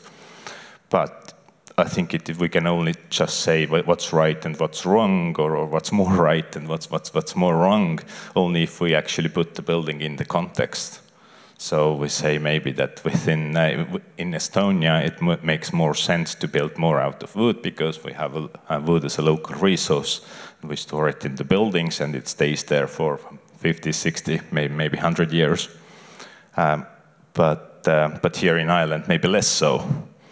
Well, to contradict myself, is we also found out actually that during the life cycle assessment, what we did for this building, that transportation has such a small impact on the overall CO2 footprint that you can almost ignore it. So, you can really make, if you make buildings in Estonian factories using solar power and transport them to Ireland, it's actually quite sustainable. And I think there are lots of things you can actually start. I mean, there are many questions, like Robert says, that the same applications also brings them up rather than gives the answers to it. But yeah, well, have a play around. And I don't know, Robert, do you want to actually continue? Okay, well, that's it then. Thank you.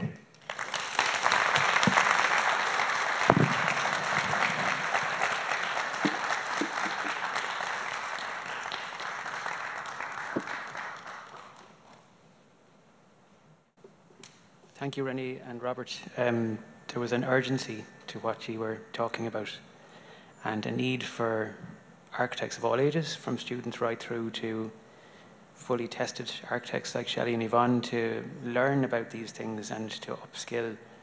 And it really does speak to an urgency and a currency in what we all do in terms of making everyday choices. And that really rang through with your presentation. It was very, very thorough, and I really enjoyed the passion in which you both spoke about your work. It's really fluid and very heartening to hear. I'll move on without further ado. There's two more contributors. The next is PPA, and that's Peter Carroll Architects, and it's Peter, Quirke, Eva, and we have an accordionist composer, Tuliki, am I right? And Sander, the composer, and I believe there's a piece of music as part of this on stage for the next 10 to 15 minutes.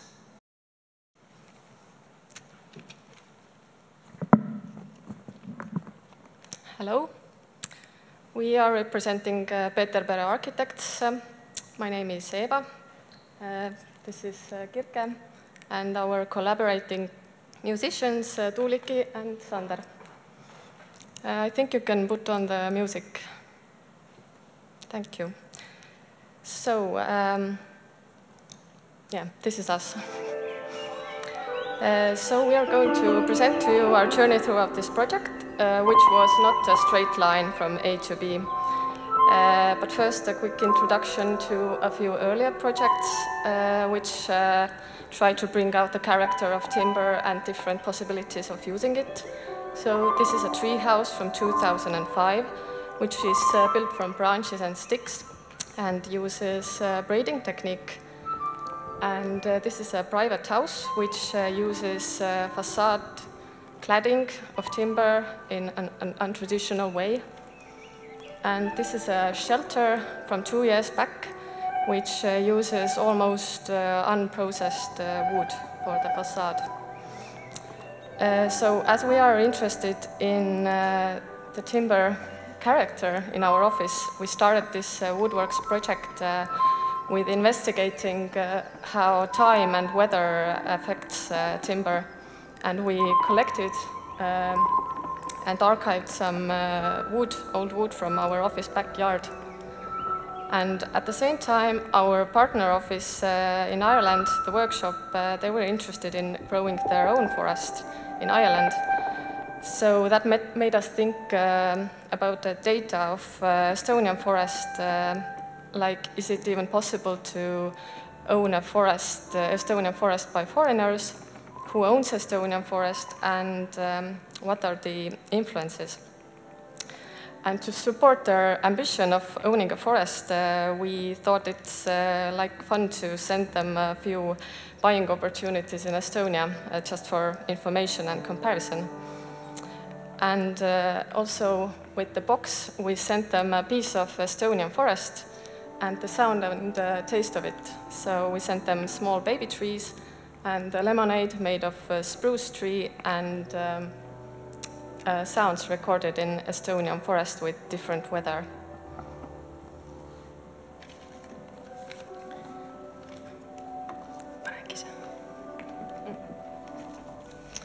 Yes. We architects are used to analyze and perceive forest as a spatial and material quality. At the same time, what makes timber different from concrete, glass, plastic, and gives it an unique character are the invisible qualities. Starting from the smell of the wood, the sound that you hear in a forest, reflecting its habitat, species, form, health, seasons, or the way how trees communicate with each other in a seemingly mysterious ways. Maybe you have heard about this so-called wood wide web. We came to a conclusion that we create a piece of art inspired those immaterial qualities. And luckily, our paths crossed with our now partners, two professional musicians and composers, Weadick and Sander. Through discussions, we found that we share a lot of values on the topic of forest. It was then meant to be that the sound is, out of all the mediums, the one which we will use to bring out the qualities of space. Also in architecture, sounds or acoustics are a parameter how to describe a character of the space. So we created a sound spatial installation with 16 hanging speakers and touching the hearing sense. And we formed a sound landscape inspired by the Estonian forest. And now Weadick and Sander explained their method, how they approached the task and constructed the symphony of the forest. Thanks, Quirke and Eva, and thanks for incorporating us into this project. The day has been really inspirational. All the presentations have really touched me. And since I'm a musician and I'm not an architect, even more so, and really like made me think about timber and its different usabilities. Anyway, yeah, so me and Weadick were invited by Quirke, Eva and Peter to join them and brainstorm how to make an installation that sort of gives forward or carries the emotion of the forest. So what we did with Quirke, with Weadick is that we took some field recordings we've done on our mobile phones from different parts of Estonian forests. I'm from Saaremaa, which is an island. So the island has lots of junipers, and I had sounds of junipers on my phone. And Weadick is from Võrumaa, which is really south of Estonia and has huge, like very ancient forest areas. And she had loads of recordings from there. So what we did, we brought those recordings to the studio And we started to really listen to these and watch the frequency spectrum of the recordings, and we realized that there's some parts that sort of, well, they spike out on the frequency spectrum. So we amplified those and got ourselves some spikes that represented some specific frequencies. So yeah, Tuliki saw that we actually got a G major from our forests. So the notes, this is a really strange thing, but it happened. So Estonian forest sounds a lot like G major. And then since Tuliki was, or is, an amazing freebase player, we thought we'd recreate our own emotions and our own, you know, what we've been through in the forest, or what forest means for us through her instruments. So what we did is that we used that inspiration of the field recordings and then turned it around and re-recorded a lot of accordion on top of it, recreating the atmospheres that we heard in the recordings. I hope that makes sense. And then, yeah, this is another instrument we used. The only two other ones that weren't the accordion. Everything else on the installation is from the accordion and a little bit from the field recordings. And yeah, if anybody has more questions about the frequencies and the physical acoustic side of the stuff, then you can just come and ask me later. But Tuliki is going to talk about the piece itself. Yeah, the piece is called The Forest Symphony, or Wood Wide Web, and it has 7 parts. First part is about the creation, and maybe some of you have heard, maybe not, but in the Balto-Finnic Runosong tunes, there is this theme quite heavily present, how to create the creation of the world, so that kind of fell naturally. The second part is about how the creatures are moving in, and the whole forest ecosystem is created. And the third part is called In Full Bloom. So then the whole ecosystem is enjoying itself. And you know, when I go into the forest, it's like a really natural environment for me. Then I feel like all different layers, you know, the buzz there somewhere, and then something happening here, and then something here, and then something there, which I can't really grab. So this is, the third part is about that. And the fourth part is hibernation, when all of this wonderful ecosystem, it goes into hibernation, and we think that forest is quiet, but actually under the surface, under the snow, under moss, under everything, this really vibrant life is still going on. And then we come into the fifth part, which is a bit tragic, when the forestry machines come and try to cut down the hibernated forest. But the sixth part gives a bit light to the fifth one, because usually when you cut down tree, you make something of it, isn't it so? And that's the wonderful thing, that the timber can live on.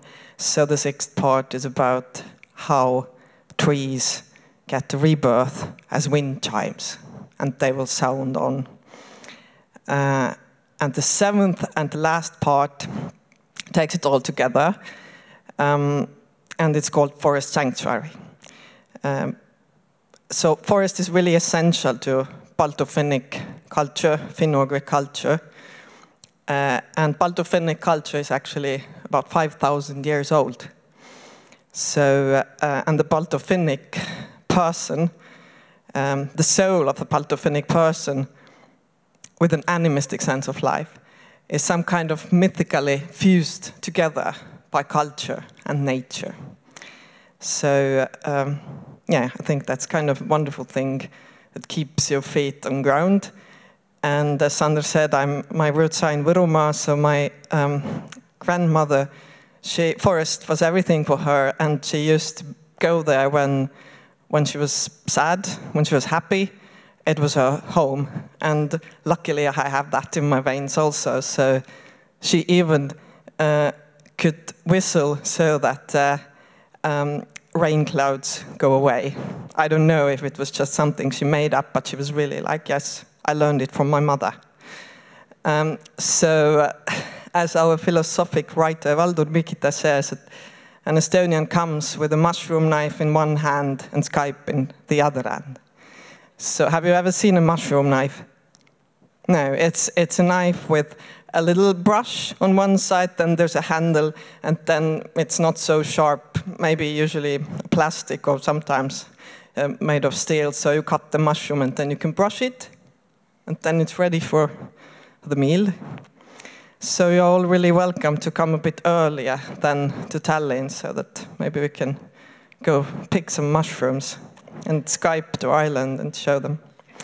Anyway, we are really happy that we could do this project, and I usually record myself in the forest because forest is for my accordion. Not this one, this is actually deliberately green for this project, yeah. But my blue accordion, which is a bit bigger, it resonates at its best in the forest, in coniferous forest. So I'm really happy that we could do this, and we, as Sander said, we shared a lot of thoughts. So you are all very welcome to a live performance after this seminar is over, and we will play in the gallery. So, and the bus will not leave before we have finished. Thank you very much.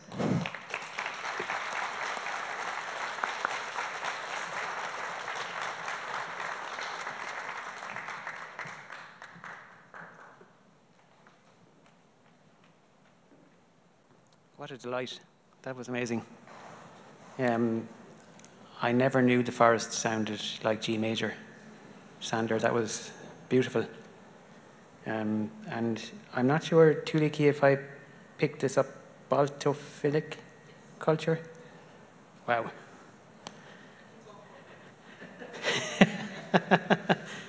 Amazing, absolutely. I mean, that was very beautiful, and from Peter Carroll Architects as well. The introduction was terrific. Last but not least, we have workshop. So I believe it's David McInerney who's going to introduce the work of David Williams, Seamus Borrade, and David McInerney.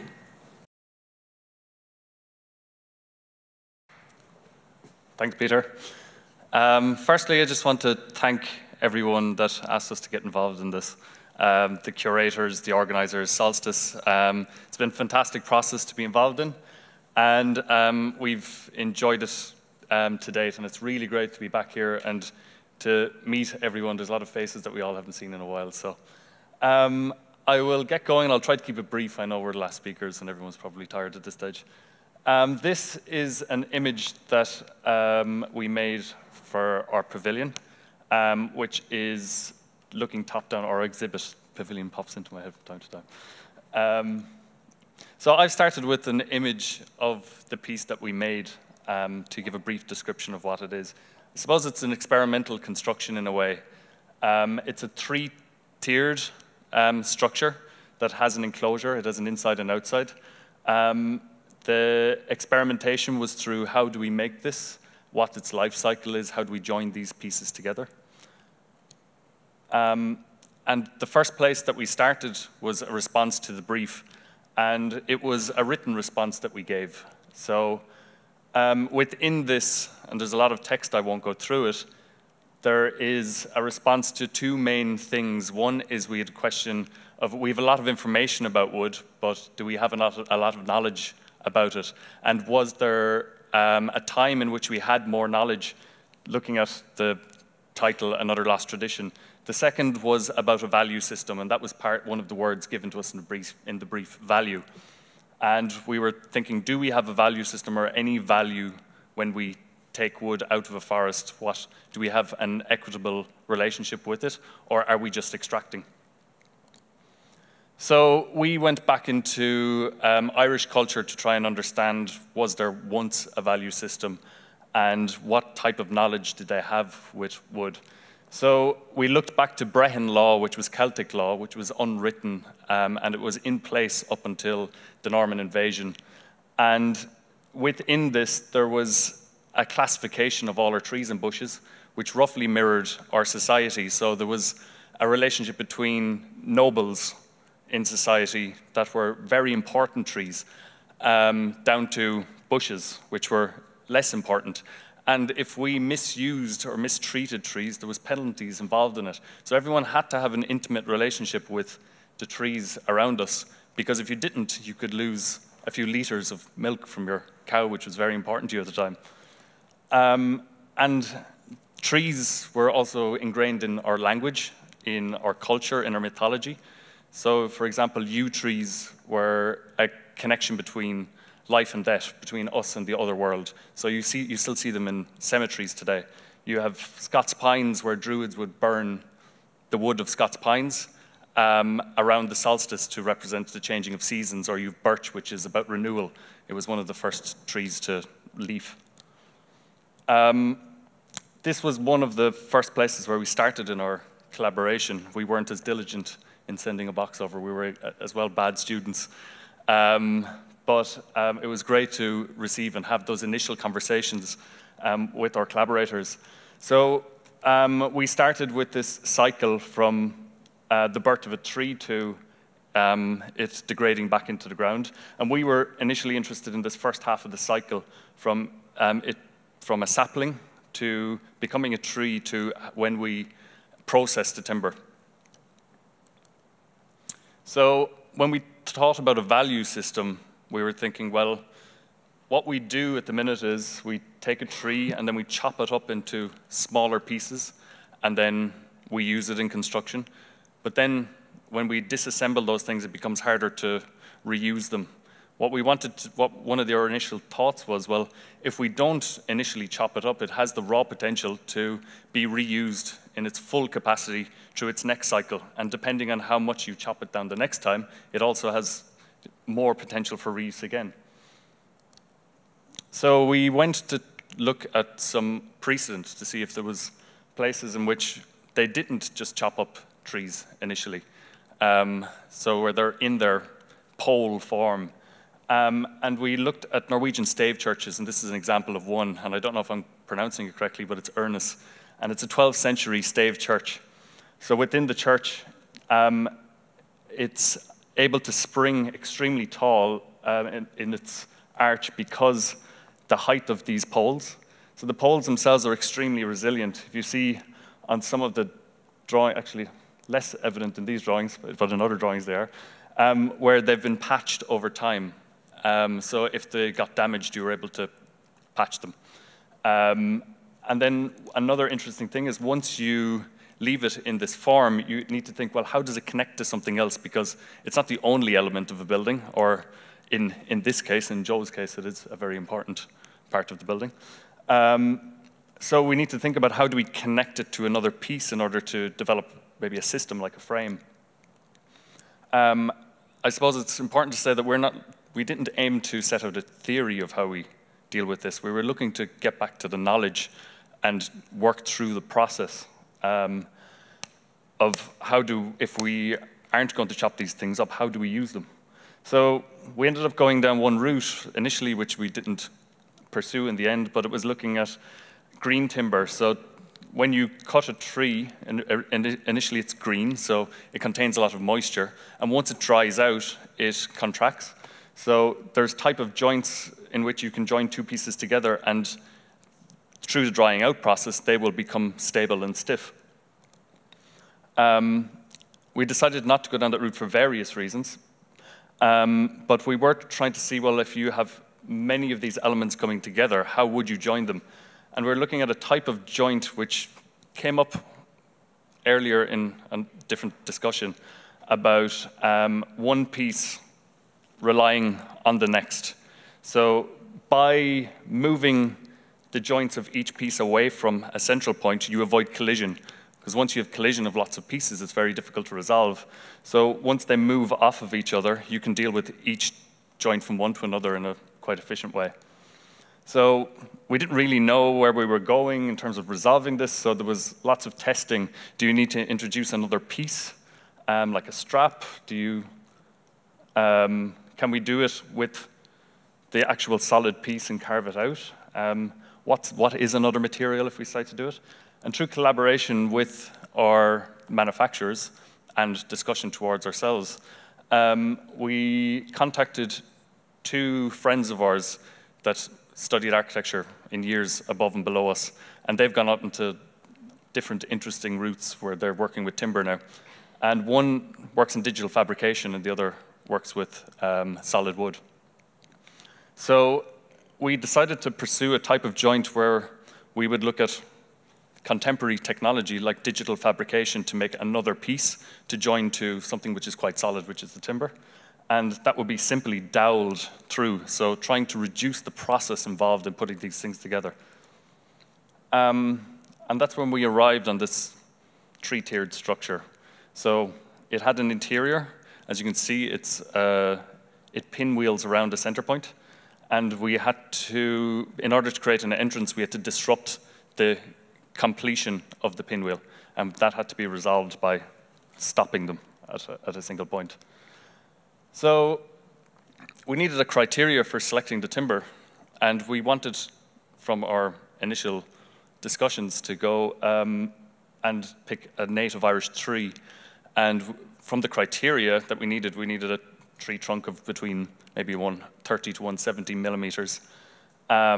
We wanted it fairly straight, and we wanted it to have an interesting bark, and birch is one of those types of trees that fit the criteria. A long process to actually get it. I should note that we also haven't planted a forest yet, which is still on our wish list.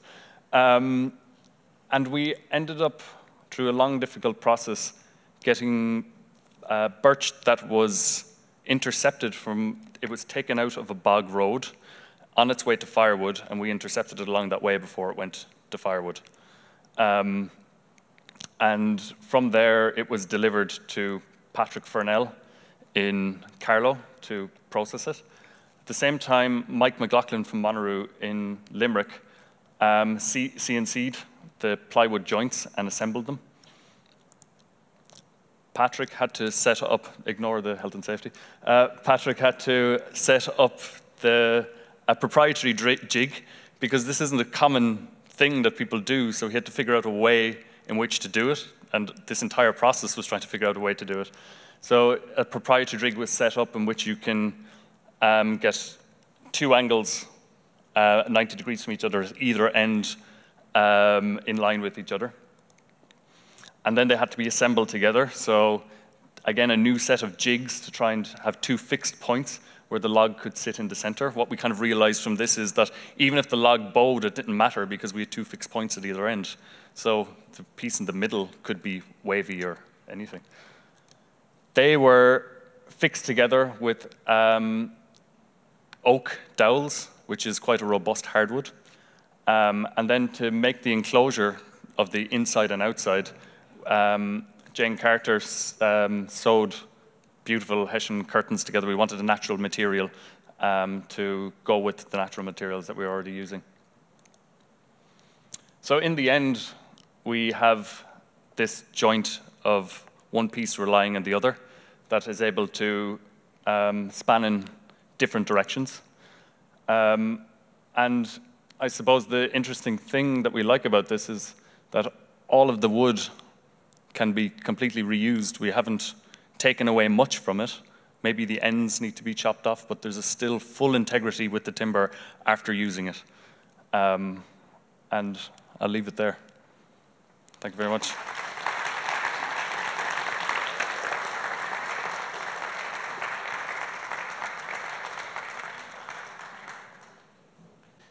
Thank you very much, David. That was a really thorough piece of work and innovative from the point of view of finding a joint and allowing it become an architecture.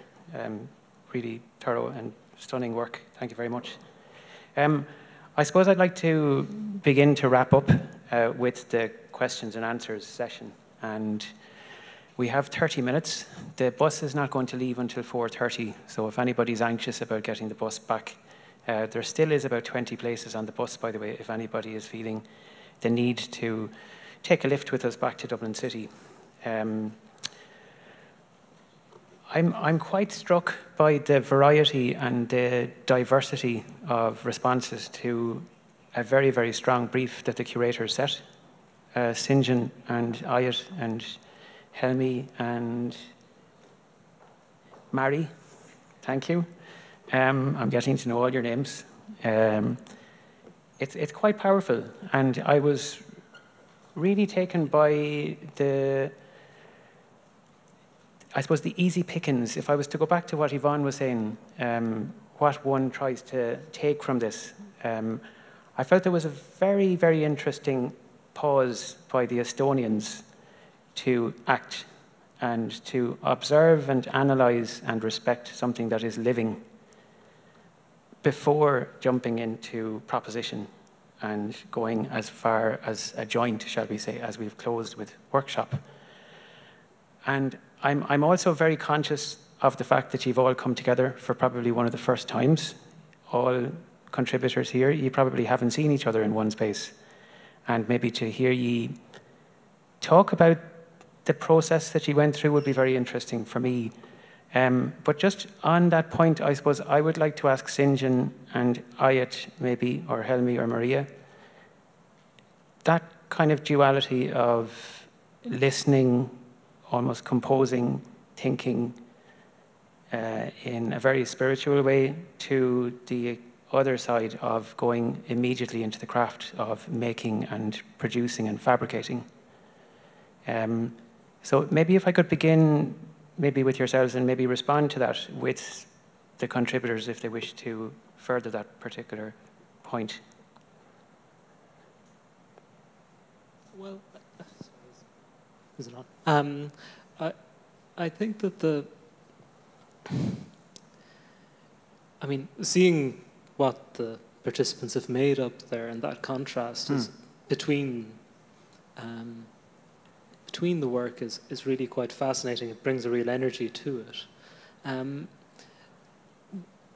I think that there probably is something to be learned from that pause that that we in Ireland can think and can take. Certainly, I think that going forward, we have, I think, been very busy in Ireland and always seem to be in a bit of a rush. And maybe it's something that can be learned by looking outside. As architects, I think we do need to begin to maybe step back from our own process and think about buildings as not just fixed entities that we produce, get built. Rather, they're things which move and change and adapt over time. And that may encourage us to also take a little bit of a slower, longer pause and look at life. And that obviously that ties directly into how a tree comes about and how it is brought into being and is then becomes what we imagine. I think also it talks about agency and what a tree can give and how those sort of timber as a material can be a slower, more considered process, as was shown in Belfast and the backyards of Belfast, where it becomes something which might be, somebody might take a bit of time to consider how they will reuse something. You know, it sits against a wall, it gets a bit old and then it gets used, and you know, there's that commonality across the work. But I do think it highlights just maybe a reappraisal about how we think about materials and timber. Yeah. Maybe a short comment to add up. I think when we see all the exhibits together and the ideas, I think it's really like a reflection of the state of the world at the moment. So I think we are facing common questions and, as I mean, kind of stating the obvious, but there is no clear answers yet. So I think we need to take this different path to understand how we proceed. Yeah. Can I ask another question? Maybe I'm thinking back to a very interesting book that has guided a lot of our thoughts in the School of Architecture at UL, which is Thomas Peters' book, Building the 19th Century. And it talks of an intelligence prior to concrete and steel becoming the norm.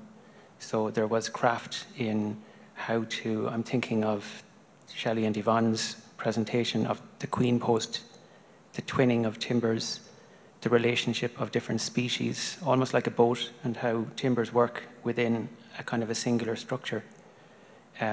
Is there a need to go back in order to go forward when we think of the lack of evidence of timber, particularly in an Irish context, I would say? I'm recalling a visit I went to Tallinn for Europan many, many years ago, but there was an evidence of even medieval timber, speaking back to David's reference to Ernest in Norway, buildings from 1,000 years ago that are still there.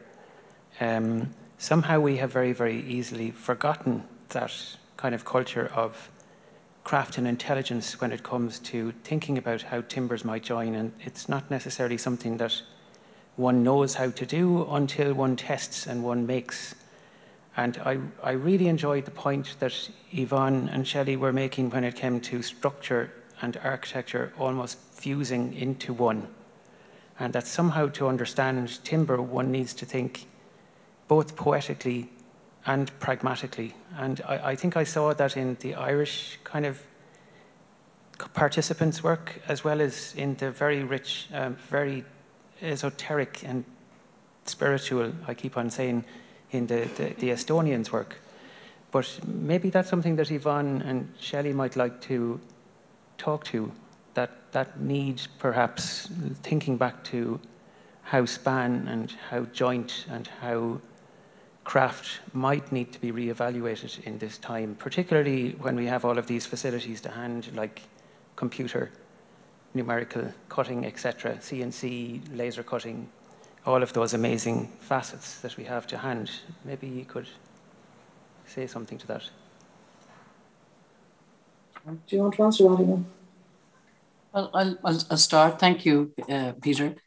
I think what is really important to remember is that, you know, the term, the building industry, you know, that the building industry is like a kind of a, you know, galloping horses, you know, that I suppose what is really important is that a timber building is not just a concrete building transferred into another squishy kind of other material, that it has its own strengths, it has its own spans. And that's what when Shelley and I were speaking, we were trying to describe, like, that the trucks that can bring the beams have a certain, you know, highways have a certain dimension. That what we build now is that there's fire is an issue, you know, all the kind of codes which make modern life safer are all built into our understanding. Like, we didn't know about the 40-foot and the 60-foot high, you know, kind of tied lines of safety. And that as a discipline, I suppose what's really very important is that that as architects that we make or that we demand, first of all, of the kind of design team itself, like that there's a toing and froing about how to make.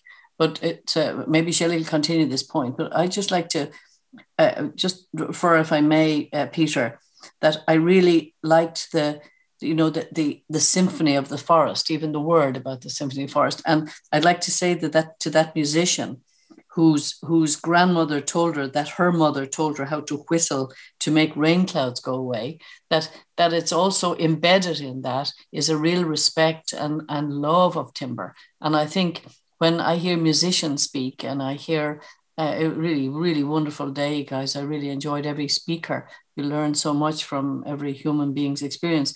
But just that the musical instruments made from timber, that is the sound of timber, and that you've made us think, listening today, that the building that we're trying to make in Arkansas will also be a type of instrument, that it'll sound different, because I think the industry allows the timber, the CLT and the glue lambs to be an instrument. But it's gone off the topic you asked. Sorry, Shelley, if you could pick up where I went off piece. I think it must be partly to do with Zoom, because Zoom always makes me feel impatient. And it's not a very nice thing to witness, but what I find about today is that I'm impatient again, because there's so much talent, there's so much skill, and why can we not make the conditions within which this can make a difference. How do all you people, wonderfully talented, articulate people, how do you get to a point where you can really get involved? And I was thinking something similar about the industry, because we've been looking at, I suppose, how we proceed as architects, given that the rules have changed and we all have to reconsider how we build. And I just wonder if the next pairing could be between the architects and some members of the industry, because there are also other younger generation builders, fabricators, whatever. How do we change the industry or adjust the industry? Because there are certain things you just can't do because the industry has its power, its commercial power. It has to change. Everything has to change if we're going to change the way we build. It's not just architects. We have to find the conditions within which we can collaborate with the powers that be, let's say. And I'm not talking about big things or accessing work or whatever. It's just that there's so much energy in Ireland. There's so much talent in Ireland. There's so much skill. How does one address that? I know it's a different issue, but there is also something about, Yvonne, you mentioned the industry. What we're finding, like there's a wonderful thing in Korea. You might say that it has its political problems, and we just thought it was amazing because the school we're doing is a public project. 3 or 4 or 5 different quantity surveyors price the building, and they get a builder to build it, and he agrees to the price, he signs the contract, and then he sees the drawings. Now, I'm not proposing we do that, but there are other ways of building. I mean, what's fantastic in Arkansas, we have access to the builders who are going to build the building. And as Yvonne says, we can't go singing through the woods, picking the trees, but there's a kind of hands-on exchange, like what we used to call direct labor, or what do you call it, when you don't have a tender situation where you just, we built the Longhouse with Jens Kuchenmeister. We didn't go to tender, and that was fantastic. You were working with a cabinet maker. How does one find a way where all of this wonderful work can make a difference and can rise to the top, which is where it needs to be or deserves to be? I don't know the answer, but I find it continually frustrating because I want to see buildings, schools, houses, housing, whatever, by all these architects who've presented this morning. And then the cross-cultural connection is wonderful. So it's the Zoom that makes me like this, I'm afraid. If I was down there, I wouldn't feel like this, but it's funny when you watch at a distance. You need the conditions within which to change. But it is true to say that this exhibition and today is also a way of the energy and the mehel, the old Irish word, that between Estonia and Ireland, you now have a warrior class of people who have met each other, who have taken a team, and the combination of and the introduction earlier on, it's terrific to watch. So change the world, guys. To go and buy mushroom knives, and we're all going to go to Estonia on Tuuliki's offer and play a green accordion to the trees and listen to the 7 planets of whatever Tuuliki has composed. I'd like to, that's a wonderful and provocative question to ask, and a very pertinent one to leave us with. Shelley and Yvonne, I think a paradigm shift is required, and access to work that entails working with timber with industry partners is really, really important, and we need to seed that as early as possible in schools of architecture, as well as young generations of architects coming through. Could I open it to the audience, and if there are members of the public who maybe not are architects, there's a few roving microphones, and I'd welcome any questions, or maybe answers, as the case may be.